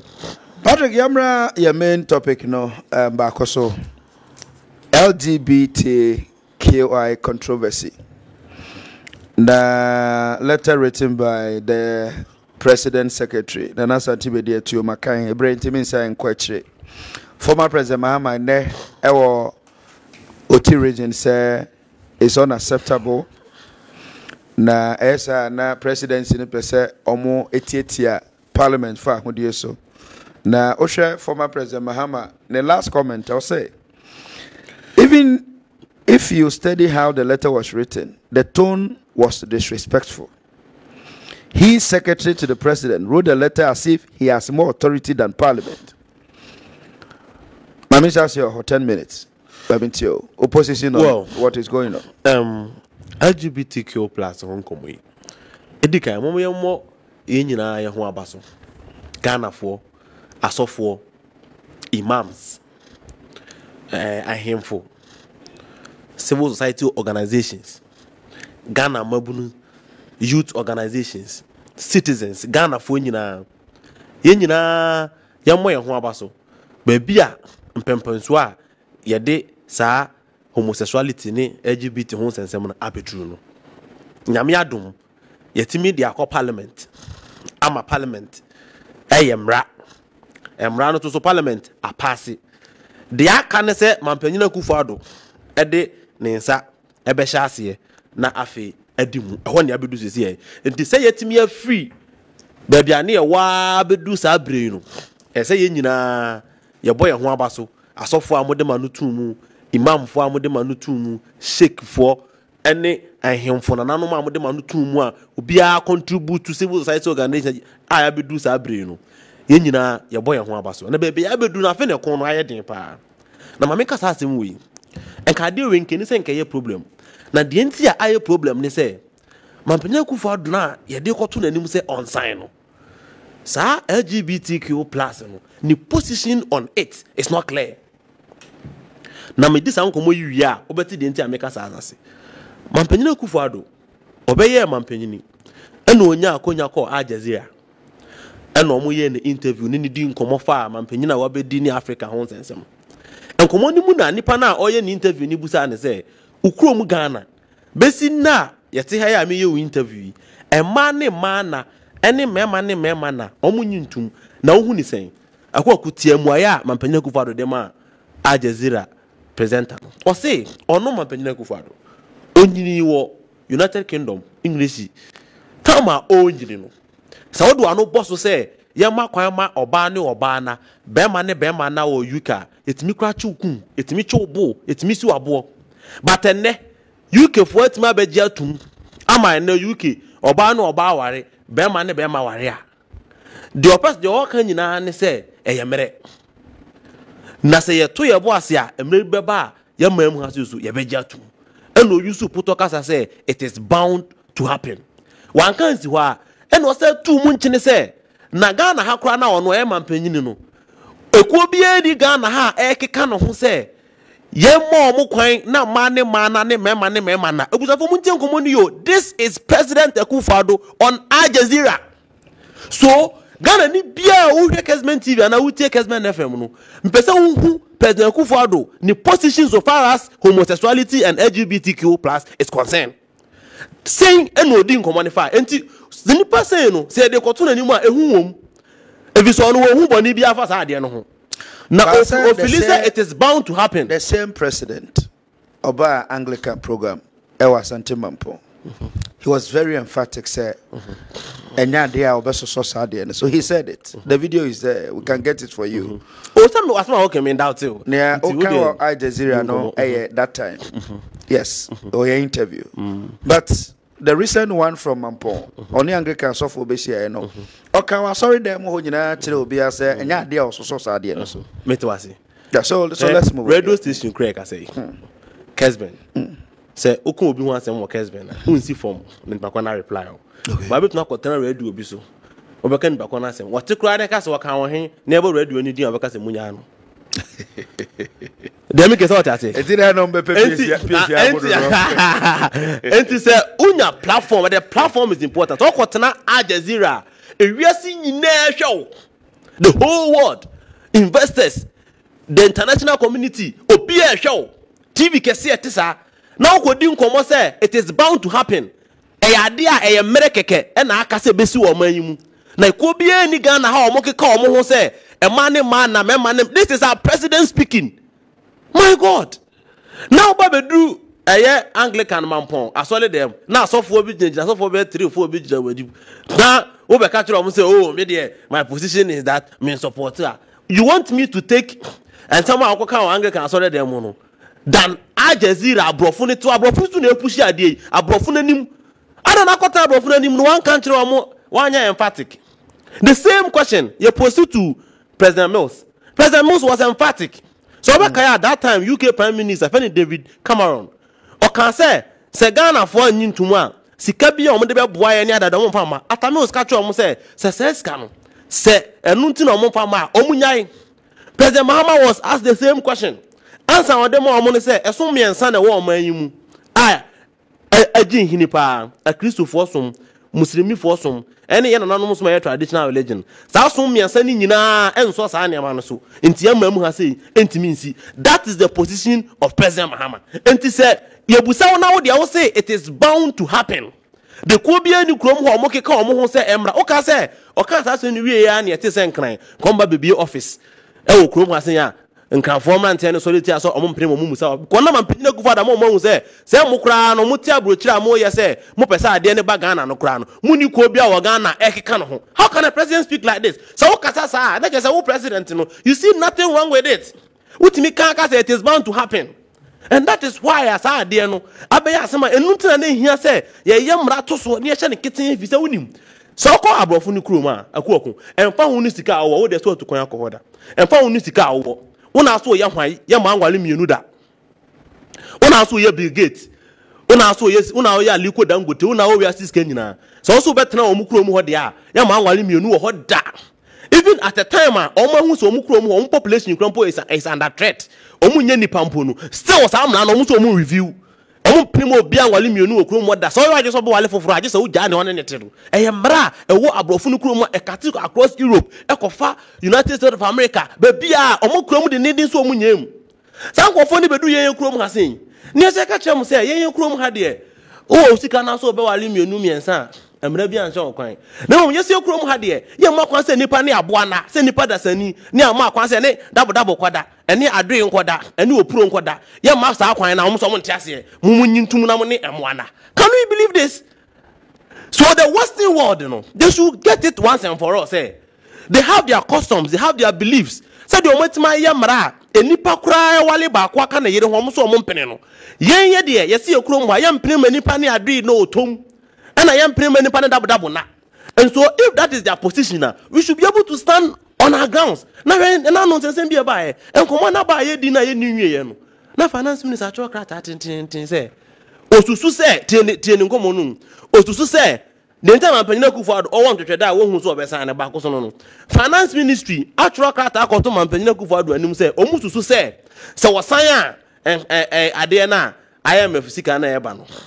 Emabiem World Bank for still come the bebre emabiem but me come out abusafo ati ase ne say World Bank for no equivalent to 3.8 billion. $3.8 billion. Yeah, World Bank for no omo meka bibia IMF conditionalities no your condition precedent your condition subsequent yen ti say omo ko IMF no ni omo ye emu bia ni ho a eturo se emu say LGBTQ+ wom. So the IMF conditionalities, there's nothing like LGBT plus agreement. Yeah, Bank of Ghana almost say they don't tolerate discrimination. And they said discrimination, LGBT plus and discrimination. So they didn't say anything. But finance ministry say, Osusu say, CSI, Sikebia Brofono de Bre ni ade no. Emma. I know that Panyina Kufuor do boa. Abrofo kura nyankan you know. Na finance ministry the cultural cartel command say $3.8 billion bi and sha abrofo ne mfama and all these things. And so Ghana for baby abedu ni say atese nyina ye di jagu Panyina Kufuor do so. Na ade ne ye sign na ebe ye mra. Ba say we court. President position no. Let's move on the letter. 3 minutes.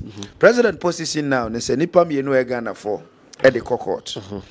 Say Supreme Court international. Because Supreme Court ebe determine say ade no eye papa ananye papa no ordination ase enye. Omukọ ya wada so omukọ ye cabinet retreat and a speaker of parliament and a clerk of parliament let me repeat it. Yes, or the co-presidency no akwadwa no ho. And a president secretary secretary ade no Supreme Court na part of Nkata Attorney General ade ama ye say any kwan kra say mudi free parliament ba anti e den nka wo de ba. That is the issue now. Na former president Mahama say Krata na santi be dey tocho ene kra no to no de tire no ye disrespectful to parliament. Okay, I say e-levy e ba ye no. Sama Panyina Kufuor or san e-levy atum na case wo court. Almost was science and you see almost science and court. No court. Almost say date no assess any date now mo file with your court. Sama or san e-levy no na case wo court. But because na who e-levy to be more important no or sign such a critical issue abaya Ghana for nyina kasetia na mo say nkofo bi ni nam court nkofo bi omo mo je court ni nyina you fit say Supreme Court come say Supreme Court no nko sign ebe ede ne besi Ghana for three arms of government Ghana the arms of government no almost everyone they serve Ghana the population parts to tisi montisu to see anekoye na serve Ghana out of 10 Ghanaians you can get all of them against it. What say Obi say Tani Pakono to one he is there on our powers. Yes, sovereignty Ghana for near the same Supreme Court. Etimima presidency. I am not undermining the Supreme Court, but I'm saying yes, in certain circumstances. In certain circumstances, you look at the interest of the people. Nipana Supreme Court to force several years. Almost all Ghanaians, a core parliament, both households. So, the parliament, both house, a unanimous decision, and the China say, Ghana may not say, and you say, Supreme Court said that when the whole country is speaking one language, what say Supreme Court said that? Supreme Court, Edinburgh, and a year, Juma, they interpret laws and yet public sympathy. I'm not doubting how they operate, but I'm telling you, sir, to every law, there are exceptions.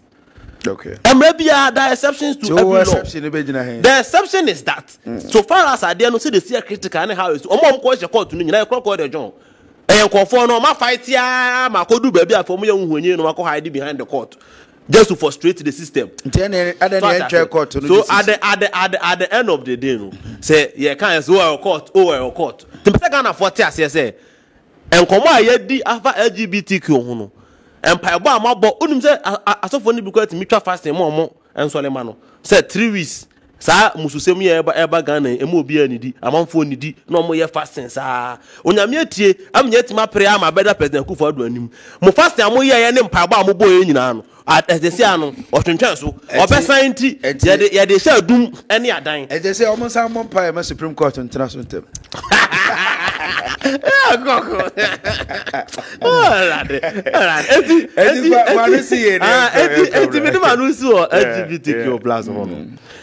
Ghana for yen nyina yen nim say ekon na ayakono we are almost true bebe ya bedri mo na mo to obama president Akuofo Addo me man to amani bi but we president I accept that yen nyina yen fo ya no mu so na omunyai court sem no because them say court sem no yen nkofo ya na asa kwose nkofo bi achi e no be so mo twetwen san na ade ne meye mra na sa musu sem na abrofo no pese o mo tena o mo krom na o mo de hye yekon no entimi mam that is the position of the NDC. I'm not clear. Say a bar, Sanya Mano, Yan so. Of course, Mammy pass away and running. Obetimo and you be a winning or a lesbian. ABF days who are tinting a wounding anchor. In our community, senior high school near the Adeno, that people we suspected them say, or me 11, that people we know they are lesbians that we live in our community with. As of when baby crab catch or say, you didn't be a bomb anymore, or more bomb pie or more counseling. So, of course, psychiatric institutions in Libya, it be about how more psycho or more to help them. So, in our daily life, a normal say, Obetmania, Obia, or Ben, or Busni, or down phobia, or into that situation, and just say Tatano, and answer Hano. So it is normal to have somebody who knows Obia or a lesbian, and I say Obi or a lesbian, and a young and I say the baby. Ebi attend Bakonu through that you can try and rehab the person and then they didn't come on here. So they are among us. I know some of them in our society. Ebi wow me will be our society. So you can have some of them closer to you. Men try as much as possible to help. And this will be Eben will be and I will be Nimobia. Or yeah, lesbian, and also a gay. I must end Pakoni in gay. Try and help that person, and let's see how we can help them. His name is Patrick Atua, or yeah, students director of Ashanti Region Elections and the Affairs. And Mabato and Masitinamu Yedie, and this 10 members are Moshe Amoye School for Nursing for Training College for. University for director Ewa Henry on your behalf. Ojinaha Edema NDC and Yedin Common Ray. Dr. Gosiche, Pacho Mamintio on so on the issue of Abba. Yeah. Okay. I Ghana am Rebbe or and Makwan say Nipayasana. So be Bobabe Warobana. Pacho and Sakra Namarawe Ebebanaya or Rebbe or why is he a friend on natural knowledge. And that's Obefakwan Bonibi so say. It is a new and I saw indecent exposure. Specific. It was specific. Please, my man Casa, Namunya Manujano, Mwankaza Manuaguas, Namadicho. One thing say, a Rebbe ni Ghana. Actually say, Obano bet me worry. There's no law like that. And maybe all. Debbie. A maybe what I said, Bema to me worry, Clama, and also bet me worry with giant. So far as I mean, there is no law. Last time I bought, Muzamubo or Quay, some George in a voice of your. Not the same. That time, not the same. Not or senior dear here Ghana phony. Now the year Ghana phone say, I told name one you been your Jumaya no many BBD. Yes, I know Kaya. It is Japan Assessor. Japan Assessor. Said they can't some no quiet, said they am ready or Ghana. I am Maho quite say. Utimi Koware or bite me worry or Baba to me worry or Bema. And just had the uncle was in Cademy at the room. And I yesterday, yes, you have Fremuno and will be Paso, yes, and Ghana Yen I say, Baby or Befabian will be unpreso. And there is no law, a compelling, as soon be as a Maquam will be worried. A cock, I'm ready, Osa. David. 80 dem bio. 80 dem bio. And a person painted picture bias and they come up with a person. Man be what we are seeing her. Again, for you know, to move for you know, your friend and the Solomon. Mamma Nada for Pan, no, when a book who crowd try a quarter and a quarter $100,000. A quarter and a quarter, media send them one kind, Namuntia and the Solomon. My phone and internet number. And I make a mess of the amount your friend is saying. PC and a poem. I can buy, Nakamodi Atuso. Okay. No much and the Solomon can't tell a farmer hammer. Was in the boyfriend that will know, the girlfriend that will know a friend of John Mahama, our party, I say, wedding, I say. And when I go for by ya, a man and I or ye liter. Only John Mahama in our Bible and Timbeka said, gays have rights and they must be protected. And only Ghana president attempt to appease gay people. Nana oye liter, or see gays have rights and they must be protected. One again, our workers or Yisadi and Oyajuma. Mantas here. But who better open the picture? Be a one gay for him in the Dano. Only gay for you president, the whole world president of gay. I a friend and the Solomon. Mahama will body, I will call Abuja. Nifia na okoda.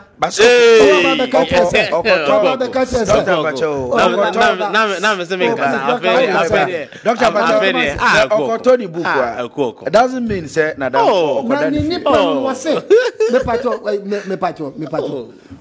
We can do the reading here. You can do the reading here. What I say? I think in bed with Ghana's president.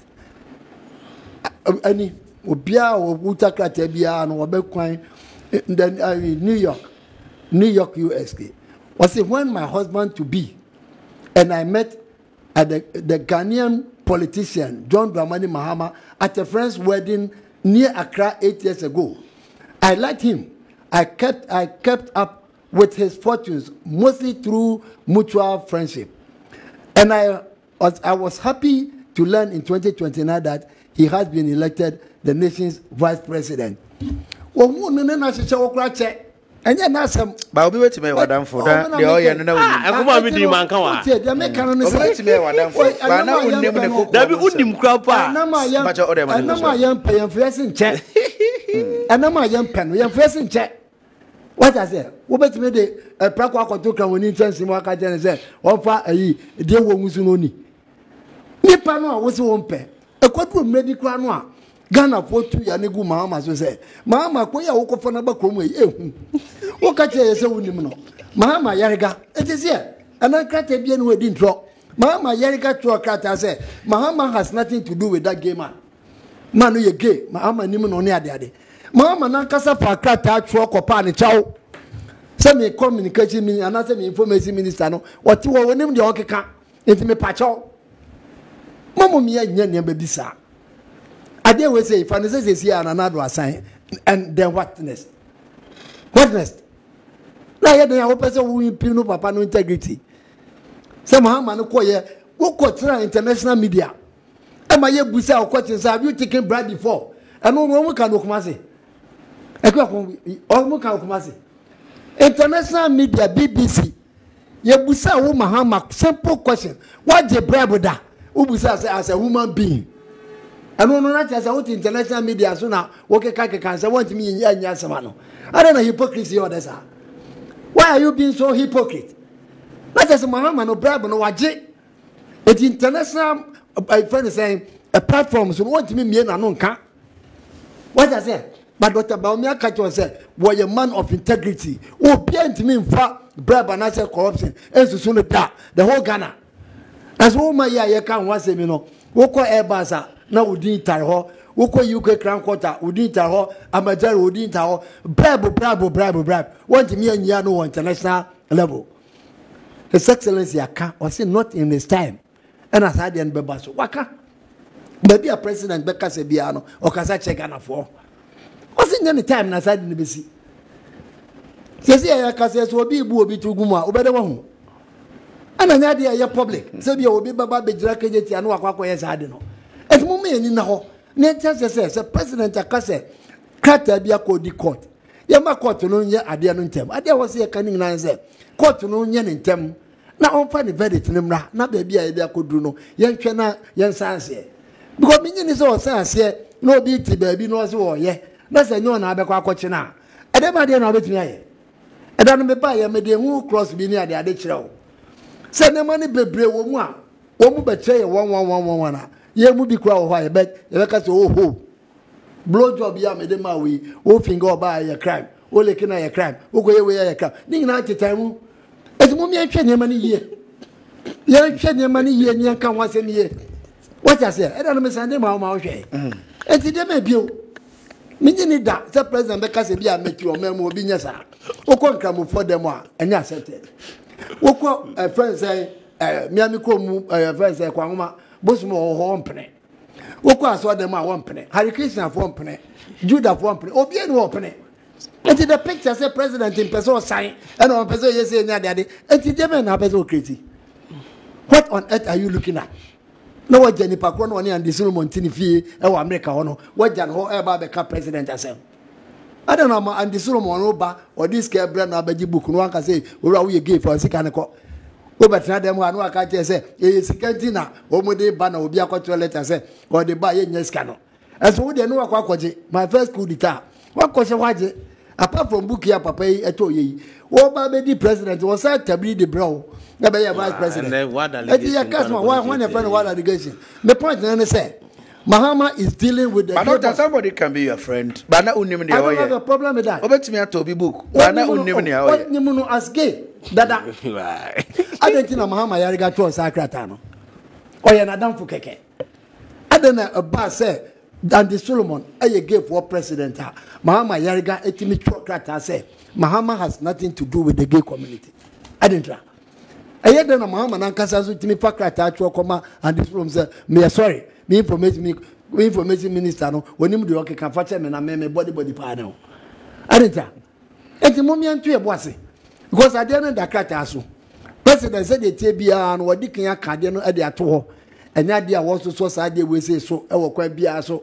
It will be painted picture be and a president is support you and I don't know 1 year in the idea made say but not do I know see only Patrick in ambassador me be some assembly Patrick the open game no the open ambassador me be some assembly now we mo pam betime ya no pam betime bibi tire ma drink akra on the show I'm asking on national television clerk of parliament yes okay hoy no anim say it's public knowledge say ebimu the Supreme Court.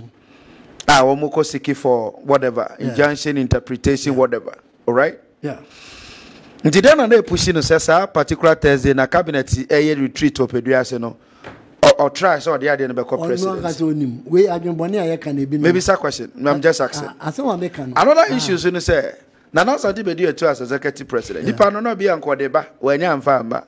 Was it necessary so besa atrakata dia command say e court untim famba who said bibia no said that krata so e be wiase no kra no papa no be ka say me de bejae na wan fa what I say e be wiase nipa de wo ye bibia obi a won pe no kra bia wo so krata but former president Mama Sophie say Mama de Jan life man don't now try no ono some I yeah disrespect to parliament when your Mama no na be disrespect your kuma the katia say we diska kokko kra ye kwan ya ni so enye no ho asem na meka ne akoso enne na meka ho the meka say wo ko bi o disrespect ya e to Mama mo ka kra na me ye no mo ya we na Mama na ka dompe me ye dwanfunu one disrespect Ghana for say Mama one disrespect Ghana for because say na me be say me hu say na be say me hu say enka de na nka akoda kakra but from Thursday any say letter ya and the former president man so aka ho asem echena kombazo muntie nu yo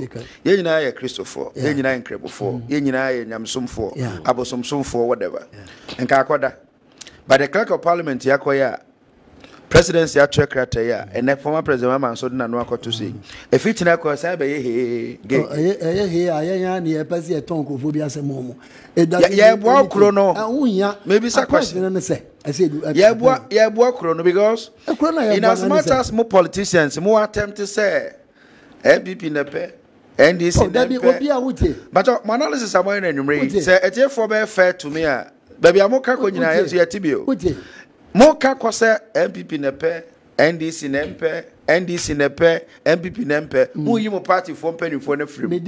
But the point is, yes, I de Royan, yeah, boss, yeah, who did it? What was a medical we saw was some back. And my cousin be bien was I'm ready with her. And yes, you can say, yeah. I'm not the occasion, a bit in your problem. But I'm not anymore. There's nothing. Mamma, no, I say, maybe say a question. And Mamma, what I do about nothing. Sometimes, yeah, not to the beer. Thank you. Sometimes I am not to the beer, assembly fee. I'm going to do the state institutions and we are. I don't know so the Coabra on when himself will retreat. On himself, first government, I will retreat. I will be you know, anyway. Doctor, remember my hobby, me time now, they will be chat talk crab. I mean, kind, yeah, share for the messages, you know, so crack, and my woman, you may say, you know, Muna, or we best out that TV home, Nanikum. I thought there be a penny and me chair, Mammy chair Pentecost elder Peggy L. TUC, Papa Michel. Was there a concern? Me hear show no na. Say 10 more na one point, yeah. My friend, one, but Mammy, I quadrantem cacram. Anyway, I said, yeah. Good evening, Robert. I like your show, pa. Tell the MPP man not to tell President to sign. Or sign you and sign you. A coco, a man on the umbeya, no umbeya. Okay. I'm enjoying your program, and please ask the MPP man what are they doing about MPP volunteer groups. Sylvester Move campaign coordinator Ewa Shanti. Sylvester Move campaign coordinator. Okay. Where the MC is in Yakubu, I say bonjour, monsieur. Paul from Cote d'Ivoire. Ghanaians talk too much. Come to Cote d'Ivoire and see. And these people come here and do this. Cote d'Ivoire, you can't do this here. I think Baumia is for Ghana. Bonjour. Okay. Cote d'Ivoire, Michiamo Numrepa. Cote d'Ivoire for no Eshay and Papa. Mamema Muajo. Yes. Good evening, Honorable Akuoko. We are tired of MPP and NDC. The mate will lose this election. Watching live from Westland, Accra. Ken, no vote. I'm still for candidate Japan. Come 2028. Okay. Hello, Honorable Akuoko. Please, I hear you congratulating the new Minister of Roads for visiting projects in Ashanti region, and you were very happy about it because you are in Ashanti. Please, since you are concerned host, please kindly tell the same minister to visit other projects across the country. Not because he's from Ashanti, he is going there alone. But Ben went TM in Tem, may say. Or start from Greater Accra, Abash, and Tochina or Kobe. Be no, they say Yachem, Yawa Bono East, and Yawa Hafo. So 3 regions or Koho. And depends on itinerary, no, or Bako baby. So I shall say friend cry or her bypass, no, and Obedu Comase, and Otwaso, a call and cry, okay? But Minister Ben so here okay because Yako Honso I Ben Pachomeson Kramiko Mary all right. Good evening, Honorable. To your panel members, my name is Emmanuel, writing from Cote d'Ivoire. The NDC party don't have anything better for Ghana. Cote d'Ivoire for Numre, Omadi Baby, Nte Memamwa Joe. I'll say, yes, Road Minister was live at Manso today. We are happy the Minister has witnessed the bad nature of roads. Akuoko Kwarteng pa a few Manso and Tuakromo Eba and Yankwanta. Dinyame. Okay. And upon me, Bisa Minister said, Zakwa Nunti. Get a great Jujuko Tani Frisona, you say, Omunam Futroboa. Nankai then or since you only better so could dream this year at the channel super summer situation I West. Samuel, it's your boy. A person so a boy.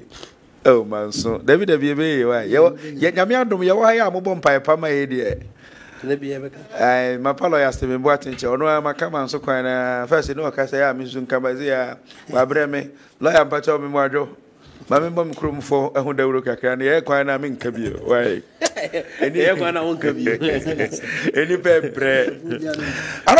Please, good evening. Ask the NDC man how many assemblymen do they have in Ghana? How can they pay them? Charles Elbrecum and Ode Abba Then this man should tell us what John Mahama did in his term as president to solve unemployment instead of saying 24-hour economy. My name is Misty from Gomwa West, and Misty so sharing. Honorable Akuoko, good evening. My name is Mafo Kwabena Isaac from Volta region. NDC never again. I am from Volta, but I vote for MPP. Okay, way every Mafo Kwabena Isaac there, and also so Ede Abba and no. Akuoko, the NDC should give us a break. If not Baumia, why Mahama? They have the guts to come on morning show and talk about bad governance and unemployment. I saw real unemployment during the time between 2013 to 2016. I completed my first degree in 2012 but got employed in 2018. The MPP communicators should up their game because MPP is far better than NDC. We ajimai or sharing or paga and ordinary abba and numray. Some people think that we Ghanaians, they can fool us again. After these 8 years, what is Baumia saying? Say, they or your mate. Okay, and in Pachoni, the master and Koda, Adia Saka, the Bema driver for Fro. Isaac L. Twanse, and also so at the Abba. Okay. Amofa Gebra, a polling station secretary, Ewa Denchira, so Upper Denchira, West District. No matter how difficult the country is, NDC and John Mahama is not an option. Baumia all the way. It is possible indeed. All right. I'll say your friend Obedo Seshia Safo. Say good evening, honorable. When it comes to social intervention and hard-starting policies, the opposition NDC doesn't come near MPP. Anya free education, meba a Kobe. Okay. Honorable, good evening. My name is Hom from Kessben, Kwabri East. NDC will win this election. Tell Kwasi Chain that maybe I do no more amabre. Nti omumpake omunium. Okay. Thank you very much. Yeah, that's it. King Majesty, Mami Mo Adwenkyere Ray. I'll say I'm watching live from Latte. Big up to you guys. 28 March demonstration on road. No vote, no road for Latte people. Okay. Enti Latte Fonso Adwenkyere me mamu nyina jo. Yenua Prince e won crying. Ose onyan sana, all right? Prince mabo ukro ni ye. Ose good evening, honorable. MPP will win the 2024 elections, okay?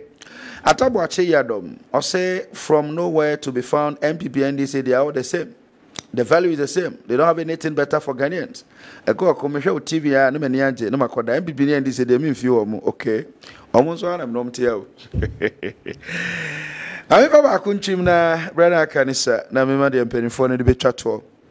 I do a share what I have on Trotros, because I want to tell the NDC now Ghanaians are no more having short memories. We are now having retentive memories. So MPP all the way. Lydia Ewo Bremaise Kuma Ose Mahama will win 2024. Nana Ekwia Adoma from Wokro, most honorable Akuoko. I think Ghanaians doesn't need MPP and NDC again because they are all the same. They say the so more value at the crow. Maxwell El Kumasi Ebuakwa said this NDC people, they are not serious. Instead of using our money for development, we are coming to share for assembly members. Oko councilman Mato Abama or assemblyman Mato Abama Musadi Sika Komawomo. No, tell him to change his mind. Maxwell but you go maybe using that. But the last one I'm bumping for you. So good evening, honorable Akuoko.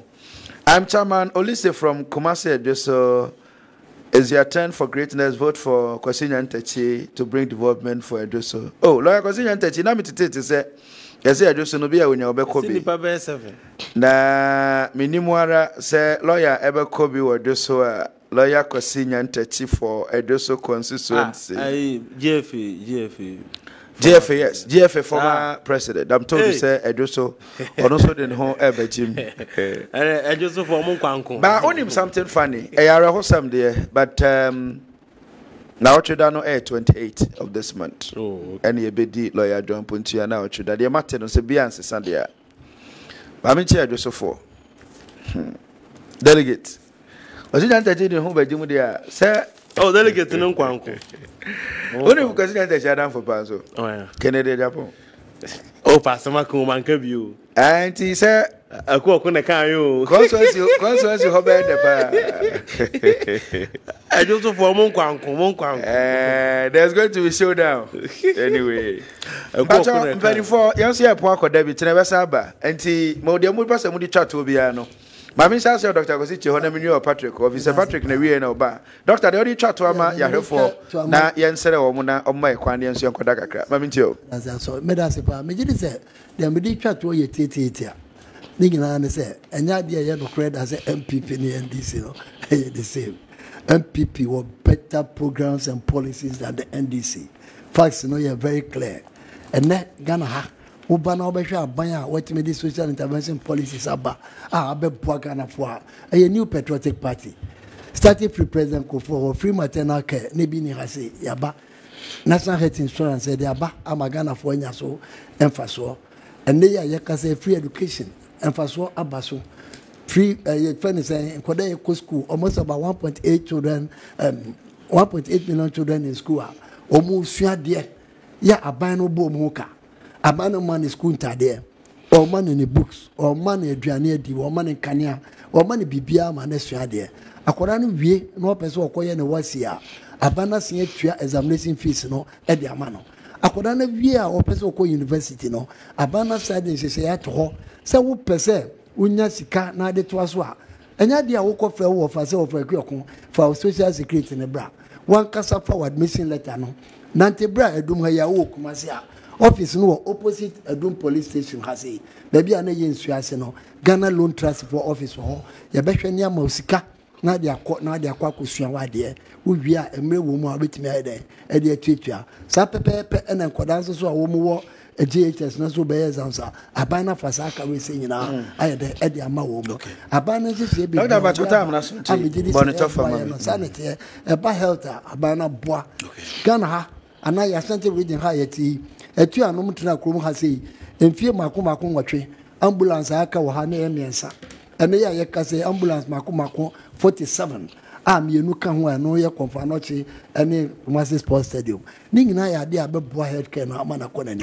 timetimi akanam de the best party for Ghana the new patriotic party and the leader obetimi aba the transformational change kasi aba amana ba be page Ghana e de si baby papa no His Excellency Dr. Mahmoud Bawumia no more no less Mahama onya option. They can't bring me Mahama say Dr. Kosiche, thank you very much. Patrick, Mamiti Onsoe, the Chako Ghana former Buna Mushami 2020.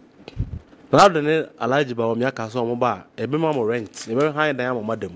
But just the high diamond what the more. Ubetimati, Bessine, Obienua, Omcasibitu rent, a mamma, Moka Omode campaign, Bessine, Omutua rent via. Dr. Alaji Bawumia said, Obebi bank account. But your rent, Ghana Nibia, Benya. Your friend is a bank account.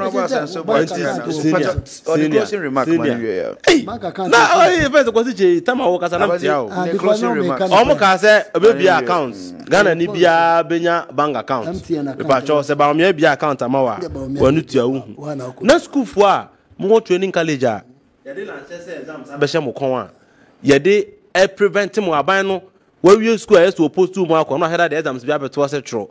Now try no senior 1,000 no fail 800 no 200 because oniska or the employ mo. You see about Lanchester exams be twam near the license na ka school no to be school no license na fe no be the question be able to anim na makọ ho classes and the connection man near the identity training college for near the ye no madi nkomo amunim se NDC ba Lanchester exams no ye ba be ye free wonum udi ni nyina bono na se obono tofa Oman ye nyina ye ni taso oman ni nkoyie Ghana if you say ye ni fiedi oman ni nyenyenyenye kra ne ye ho aka de yetimi tua enne for 1 year ye default payment ye ho aka kra ye ntimi tua manu tua so Alhaji Bawumia otauto no say we as economics nyina onu nanim under his office and inflation could do 54% under Alhaji Bawumia a term under Alhaji Bawumia term ena your debt to GDP extra 100% under Alhaji Bawumia kro ye enene